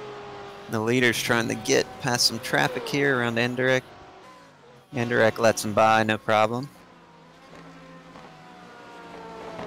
Gap at the line then back in favour of Harris. So they're just ebbing and flowing this gap, trying to stretch it is Robert Harris. There's 10 laps to go, we predict, so mean that we will have a 69 lap race. Our original thinking was 71, but caution period at the start. That lost a couple of laps, but the pace of this race has been incredibly quick. These guys are lapping so fast. Used to watching the iRacing V8s around here, and we usually see 20, 21, 22 second lap times. To see times in the 15s and 16s is incredibly quick. It's great to see how nimble these cars are and how well they behave around this circuit. Yeah, they just flow speed through all these, a lot of medium to fast speed corners other than turn 7. So they do a really good job there. Karen got in second place, got held up a bit by some traffic there, but he needs to, you know, he's got a competitor. His enemy's hurt right now, so he needs to see blood and put down some lap times to see if he can catch the leader. At least get in, you know, if he can get in the drafting range, then he might have a shot at it. See an issue here for Seth Pierce. He's looped it around. We've seen that how many times, looped it around in the shoot between 7 and 8, and back around he goes. He has lost a bit of ground, but he now will end that fight he had with Jason Withrow. So we go back to the front. Oh no! Karen in the wall! That's a heavy hit too.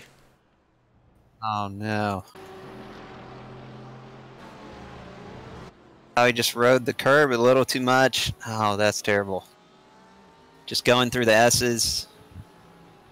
Gets up on the curb. Wow. And just throttle steers into the inside wall there.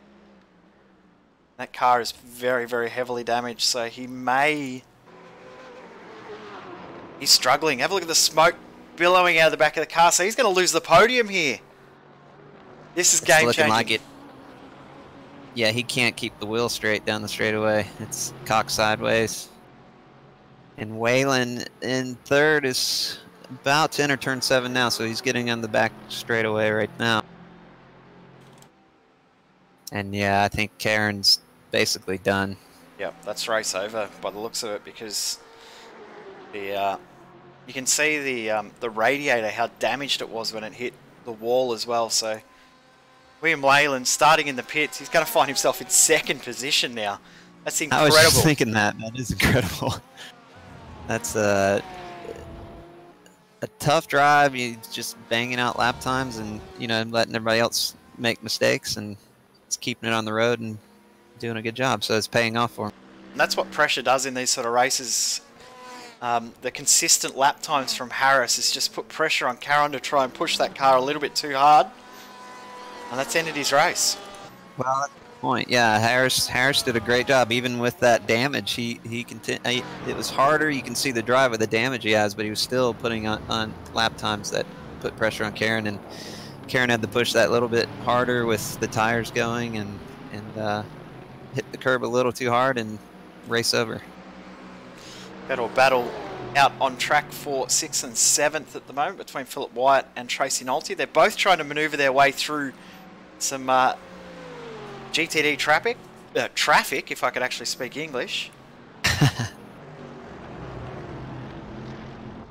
You see Tracy Nolte trying to get through, and you see Philip Wyatt not too far behind the class-leading car of Brian Lockwood. At the moment, Lockwood's lead is huge. I can't work it out. My maths isn't good enough this morning. It's still, well, it's afternoon now here. 32 seconds. Right. 32-second lead he's got now. Incredible.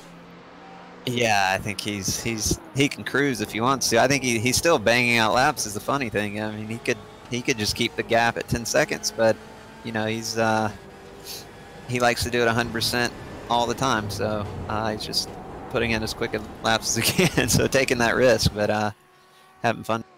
Ferris Stanley's really, really quick. Speaking of quick drivers at the moment, quick lap times. He's got that gap right down now. He and John Miller are separated by 3 seconds. Last time we looked at that, it was around about 8 or 9. Last lap by another 0.6 of a second in favour of Stanley. Oh, wow. So with around about 7 laps to go, he's going to be right on the tail with 1 or 2 to go. This is going to be really intense. Yeah, I think he'll definitely be with them. Miller tries to hold on. You just see just behind that is the car of... Can't quite work out who that was. Yeah, Hansen just behind. And Andrew Caron out of the race. Oh, that was close. Hansen almost got into the back of him. You can see here on board with Johansson. The car ahead is the second place John Miller. Third place car Ferris Stanley. You can see the headlights in the rear vision camera. Gap between these two cars now 3.1 seconds and closing very, very quickly. So if Miller doesn't lose too much time when Johansson gets through, it'll be okay. But if he has to compromise his line and loses momentum, He's going to get forced wide here, which will ruin his run into turn 1 as well. So this is all happy times for Ferris Stanley because he's going to gain so much momentum, so much ground. Gained a second in that second. Yeah, I think it's better Johansson went by because he was getting pretty close to his bumper there, but yeah, it definitely slowed him down some more. He didn't need that, and I think that fight's going to happen even sooner now. Yep, definitely will. 2.1 seconds a gap. You can see the two cars in the same shot now, so they are getting very, very close together. John Miller will starting to worry a little bit. He may have short-filled the car in the pit stop. That could be the difference. We do know that the fill rates for the Audi and the Mercedes are different. The fuel tank sizes are different. So making sure that you get enough fuel in the car is so crucial. And that could be what Miller's doing. That could be why his pace has dropped off. You might know that they have to go an extra lap from his original calculations. Could be a lap short on fuel. That's a good point. He's running, if you just look at lap time, he's fairly close, oddly, on Enzo's pace. We'll see what the lap time's like, but I don't think he'll be able to use that draft I think Enzo will just pull away. Yeah.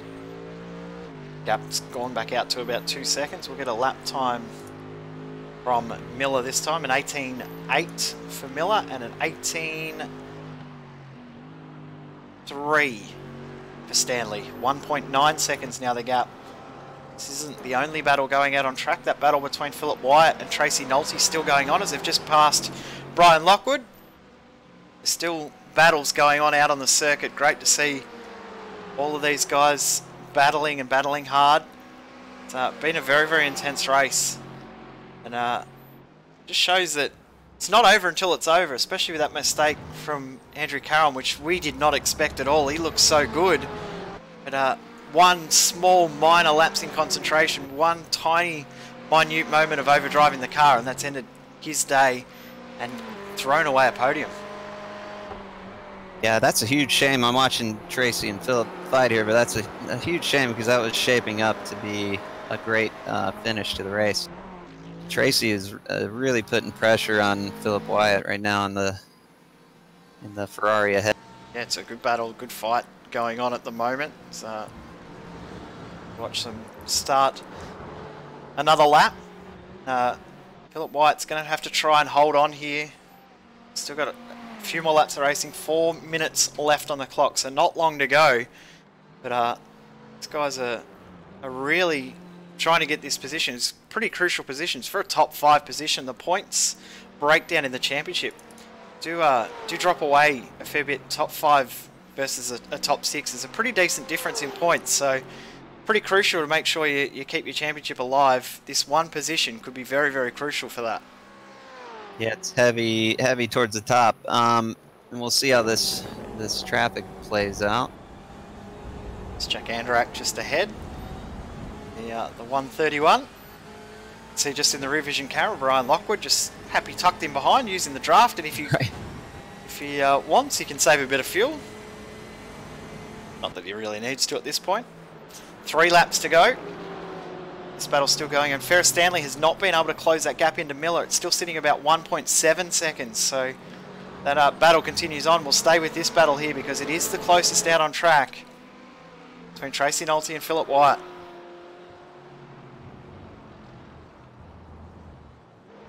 They look pretty even through the S's there.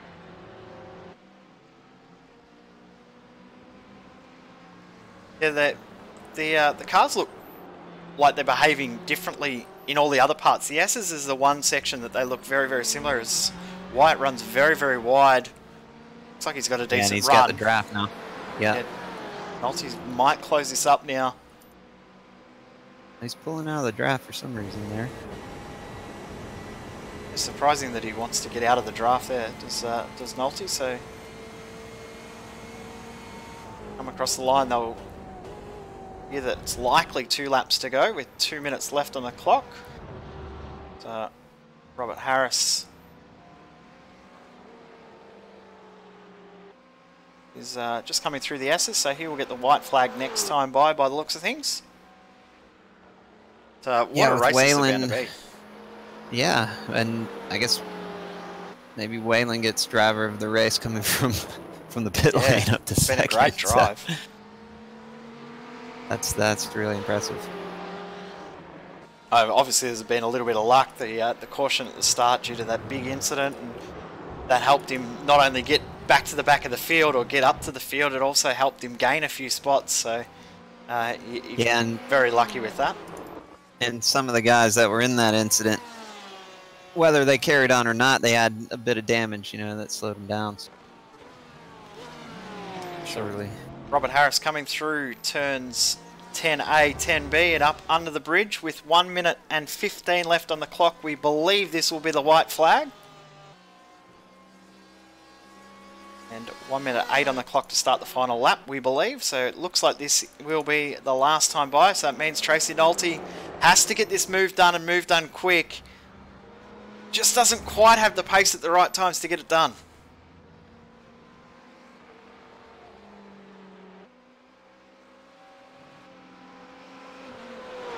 That lap by, identical lap times for those two. John Miller, Ferris Stanley, that has not changed. Still sitting over 1.5 seconds. So we'll stay with this battle here between Wyatt and Nolte.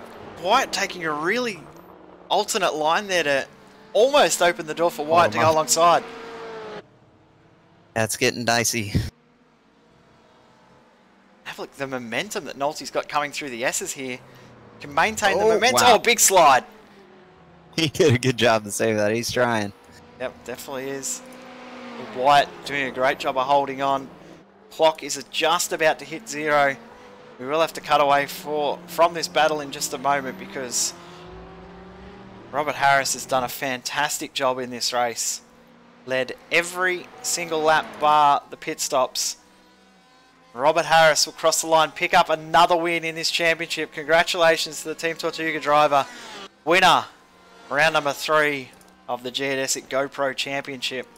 Brian Lockwood will cross the line with the win, but still on for these minor positions. White looks like he will hold on, but Nolte's given him a great run for his money, and I think Nolte realised that not enough left in the tank, giving up the spot. So White will cross the line in 5th. 6 goes to Nolte. Brian Lockwood just cruises across the line nice and casually. Great result. Right. Great job from him. John Miller's lost a whole heap of time. He's lost 0.7 of a second on this lap. Ferris Stanley is closing. Is there a fuel issue here for John Miller? He is closing really fast. I don't know if it'll be enough. It is downhill. A cough could be enough though. Looks like he'll be okay. So John Miller will hold on for second. Great drive. And Ferris Stanley, the recovery drive after that early incident, found himself last runner in GTD, got himself back into 3rd. Great job. William Whalen finishes in 2nd position, a great drive, and Enzo Johansson finishes in 3rd in the GTLM class. We will get the results up on screen. Robert Harris picks up the win from William Whalen, as we said, 37 seconds in the end, the gap.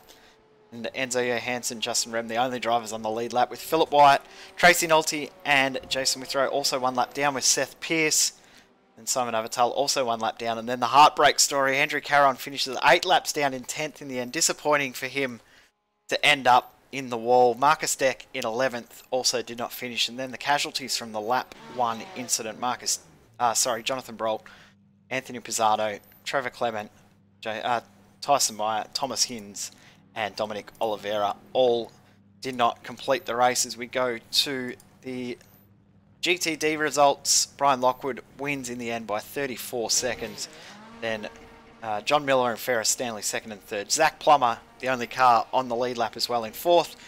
Jordan Fisher, 1 lap down in 5th, with Jack Andrak, Older Stepanowski and Dan King, the top 8. Then we go to Shane Cameron, David Browning, Andrew Taylor, and then the early casualties, Hayden Gober, Esper Dralica, Ryan Oliveira, and Gabriel Pereira.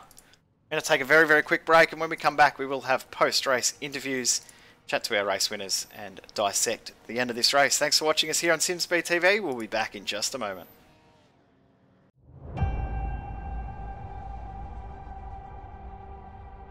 Growing up as a kid in Oklahoma, where I'm from, the Chili Bowl is the biggest race that we have.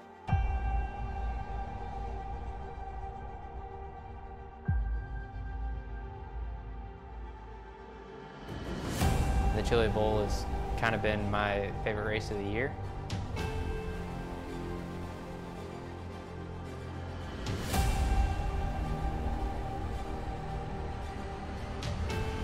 Growing up a dirt racer in Oklahoma, that's kind of the holy grail.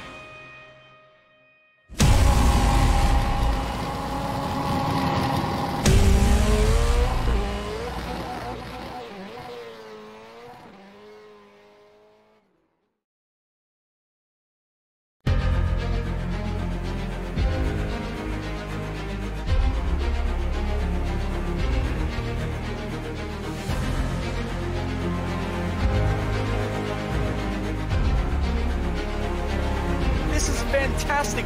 This is GT racing right now. He's got traction, he's got everything outside of both of them. Maloney! Oh, he's taken Anderson. Anderson's up to him. Oh my God! Oh, big crash. Oh my goodness, half the field's going to get rolled. Second very close. These guys are want to make their way through the field very quickly. Oh, there we go. Oh no! This is it! This is over! I can't believe this! Oh my god! God, what?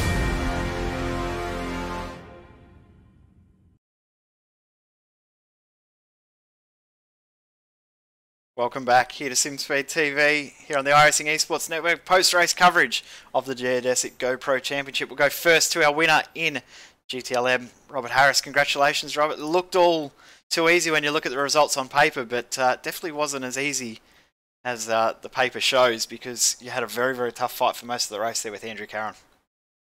Yeah, me and Andrew had a really good race the whole race. Unfortunately, a lot of the competition looked like it got taken out lap 1, turn 1. But after that, me and Andrew definitely had a good fight. We were both saving fuel, it looked like, through the middle part of the race. And then it seemed like there was a little gap. I think I got lucky with traffic. And then he looks like he just spun. And then I was able to get away. We did notice that in the middle of the race there, both of you fuel saving, but you're fuel saving in different spots. Were you worried that if the gap stretched out a little bit, or if you did get past, that the fuel situation would have to change and you'd then have to get back into racing mode? Well, if Andrew got past, my plan would just be to do what Pacey's doing. If he wants to push, he can push. I'll just sit behind him, but I would assume he would feel safe too, so I would feel safe behind him if he got past. We go on next round to Silverstone, a track very, very new to the iRacing service. Looking forward to it, getting out there and throwing it around in the UK. Yeah, Silverstone sounds fun. Hopefully it'll suit the Porsche nicely, and hopefully we will have a good race again. Congratulations on a great result. Who would you like to thank before we let you go? Just thank the guys at Team Tortuga. They're amazing and do a lot of work. So just want to thank those guys, and once again thanking Geodesic for putting on this series and race. Congratulations to you, Robert, and some prize money coming your way in the next few days as well, with $50 cash thanks to building optimization systems. So congratulations on that.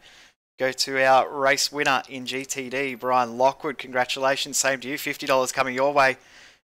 Again, looked easy on paper, but very, very strategic race from you, but you're just too dominant for everyone else in the field. Yeah, absolutely. I think I got really lucky at the start. There were a lot of incidents going on behind me. I know John took some damage. Ferris got had a little off, and Jesper, I don't know what happened to Jesper, but the three guys starting behind me all ran into issues. So it was just a matter of keeping the car on track.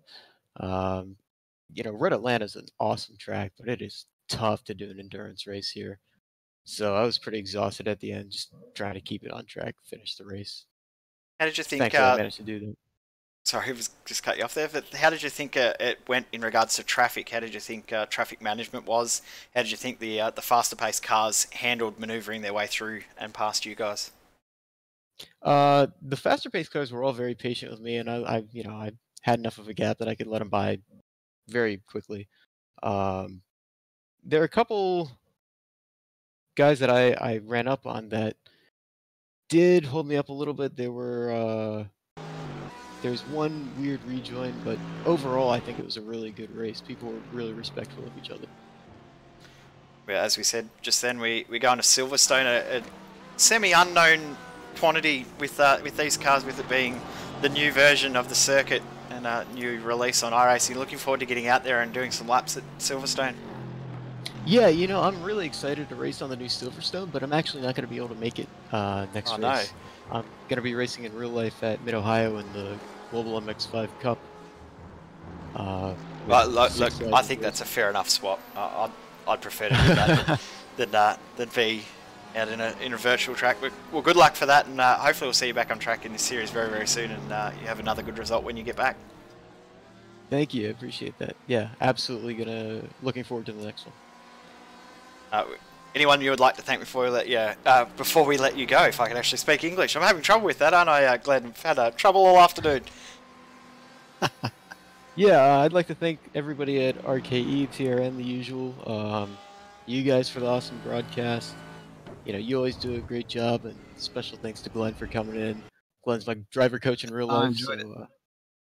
Awesome. Yeah, my pleasure. I appreciate it. We look forward. Enjoyed watching you, Brian, and looking forward to coaching you in Mid-Ohio. And you had good pace at the last race, just some bad luck. But I think this is going to be a good race at Mid Ohio for you. So hopefully everybody tunes in to watch that as well, because those races get exciting, and Brian does a good job in those races. So definitely check that out.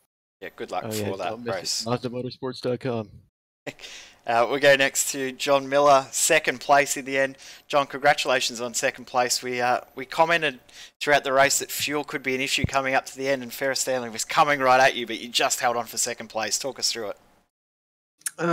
Yeah, and honestly, I really don't think it had a whole lot to do with fuel. I mean, I was saving a little bit, but at the same time, Ferris was he was gaining pretty easily on me. So it's a shame what happened there at the beginning with Ferris. He was very quick in practice, obviously quick in qualifying. So I feel really bad about that. Looked like it was some net code, but it's part of what happens sometimes when we're racing virtually. But it was a good race. I'll take second again. I didn't feel like I ran a great race as far as my pace, but overall, I'll take second place. Often in these sort of races, being consistent is just as important as being fast. Talk us through how the race went through the mid phase and how consistent the lap times were, and just managing that clock and managing that gap. Well, I think kind of midway through, I was able to kind of get my pace and kind of get my bearings. I didn't have a lot of practice time the last couple of days, but and that lasted for a little while, maybe 25, 30 laps. And then I felt like my pace really started dropping off. I think my tires were a little angry at me there towards the end. So, I was having to change my braking points and so forth, and not be quite as aggressive, but had a bit of a gap that had built up in there. So I was able to kind of lay off of it a little bit. So we're just saying we go forward to Silverstone next round in 2 weeks' time. Looking forward to that one, and maybe get rid of this bridesmaid position. I'd love that. I would love that, and it's I love Silverstone, the new layout, and I think it's going to be very exciting for us. And other than Brian's lame excuse of having to go drive real life race cars, he's not going to be there. So. I do look forward to it. I think we're all going to have another solid race, and I look forward to it. Congratulations on a great result. Who would you like to thank before we let you go? Usual suspects, Racing Network, Racecraft Engineering, you guys, and Geodesic. I think it's this far into the season, I think everyone is very pleased with how things have gone. I think the Racecraft on track has been very respectful, and hopefully we can keep building upon it. There's some nice cash prizes put out there this week, and the more we can kind of talk up the series, hopefully we can see it grow each season going forward. Yeah, 100%. It's been really, really good so far. Congratulations on another good result, John Miller. And we go finally to Ferris Stanley, our third place finisher. Congratulations on P3. Definitely didn't go your way. Definitely an eventful race for you, but recovery drive back to P3. I think you'd be pretty happy with that from where you were early in the race. Yeah, we're happy about that. It's such a fortunate about that there is happen on netcode. I think I'm gonna see the replay again, see how big netcode is. Also, the start was pretty bad for me. Like the audio was really slow at the straight line. It's only faster on the corner. So yeah, I should be happy about recovery to P2. Really struggling too with drop between Mercedes. Like it's really hard to catch up. So yeah. So it looked like you had some really, really good pace in those last couple of laps. Maybe one lap too short to get there in the end. Did you think you might have been able to get to John? I think maybe I'll say because it will be take a lot. But say because even though I'd get John, he's gonna get straight line speed really quick. Even though I like when I Battlefield with Jack, it's just really hard to catch up on the straight. The Audi just need to pass the corner. But I think I also make mistake like last 5 laps or so because I push it too hard and forget about the car. So yeah, I think should be happy about the recovery to P3. Well, congratulations on P3 for tonight's race. Who would you like to thank?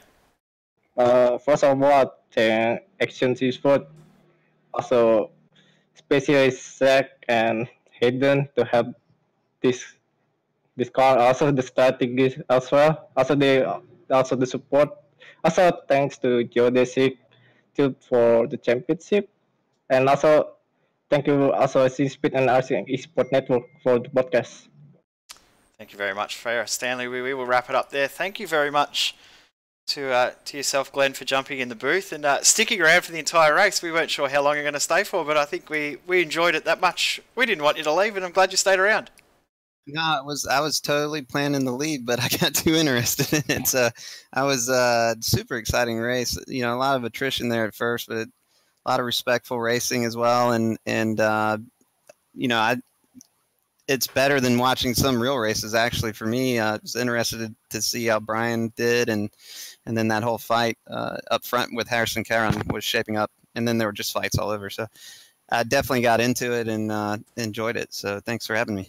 It's been an absolute pleasure on behalf of myself and Reese Gardner, who unfortunately has had some tech issues. We thank you all for tuning in. Thanks to the Geodesic guys behind the scenes, also to GoPro as well, for their support on this championship, as well as building optimization systems. Big congratulations to all of our race winners. We will be back with this series in 2 weeks' time from Silverstone. Our next broadcast here on SimSpeed will be later tonight for the Parramatta Isuzu AOSC. We go to Silverstone for 650k's of V8 racing. Of course, tomorrow we will have the major series, and then on Sunday, V8 Scops from Watkins Glen. Until then, we thank you very, very much for tuning in on behalf of the whole team here at SimSpeed. Thanks for watching, and we'll see you next time.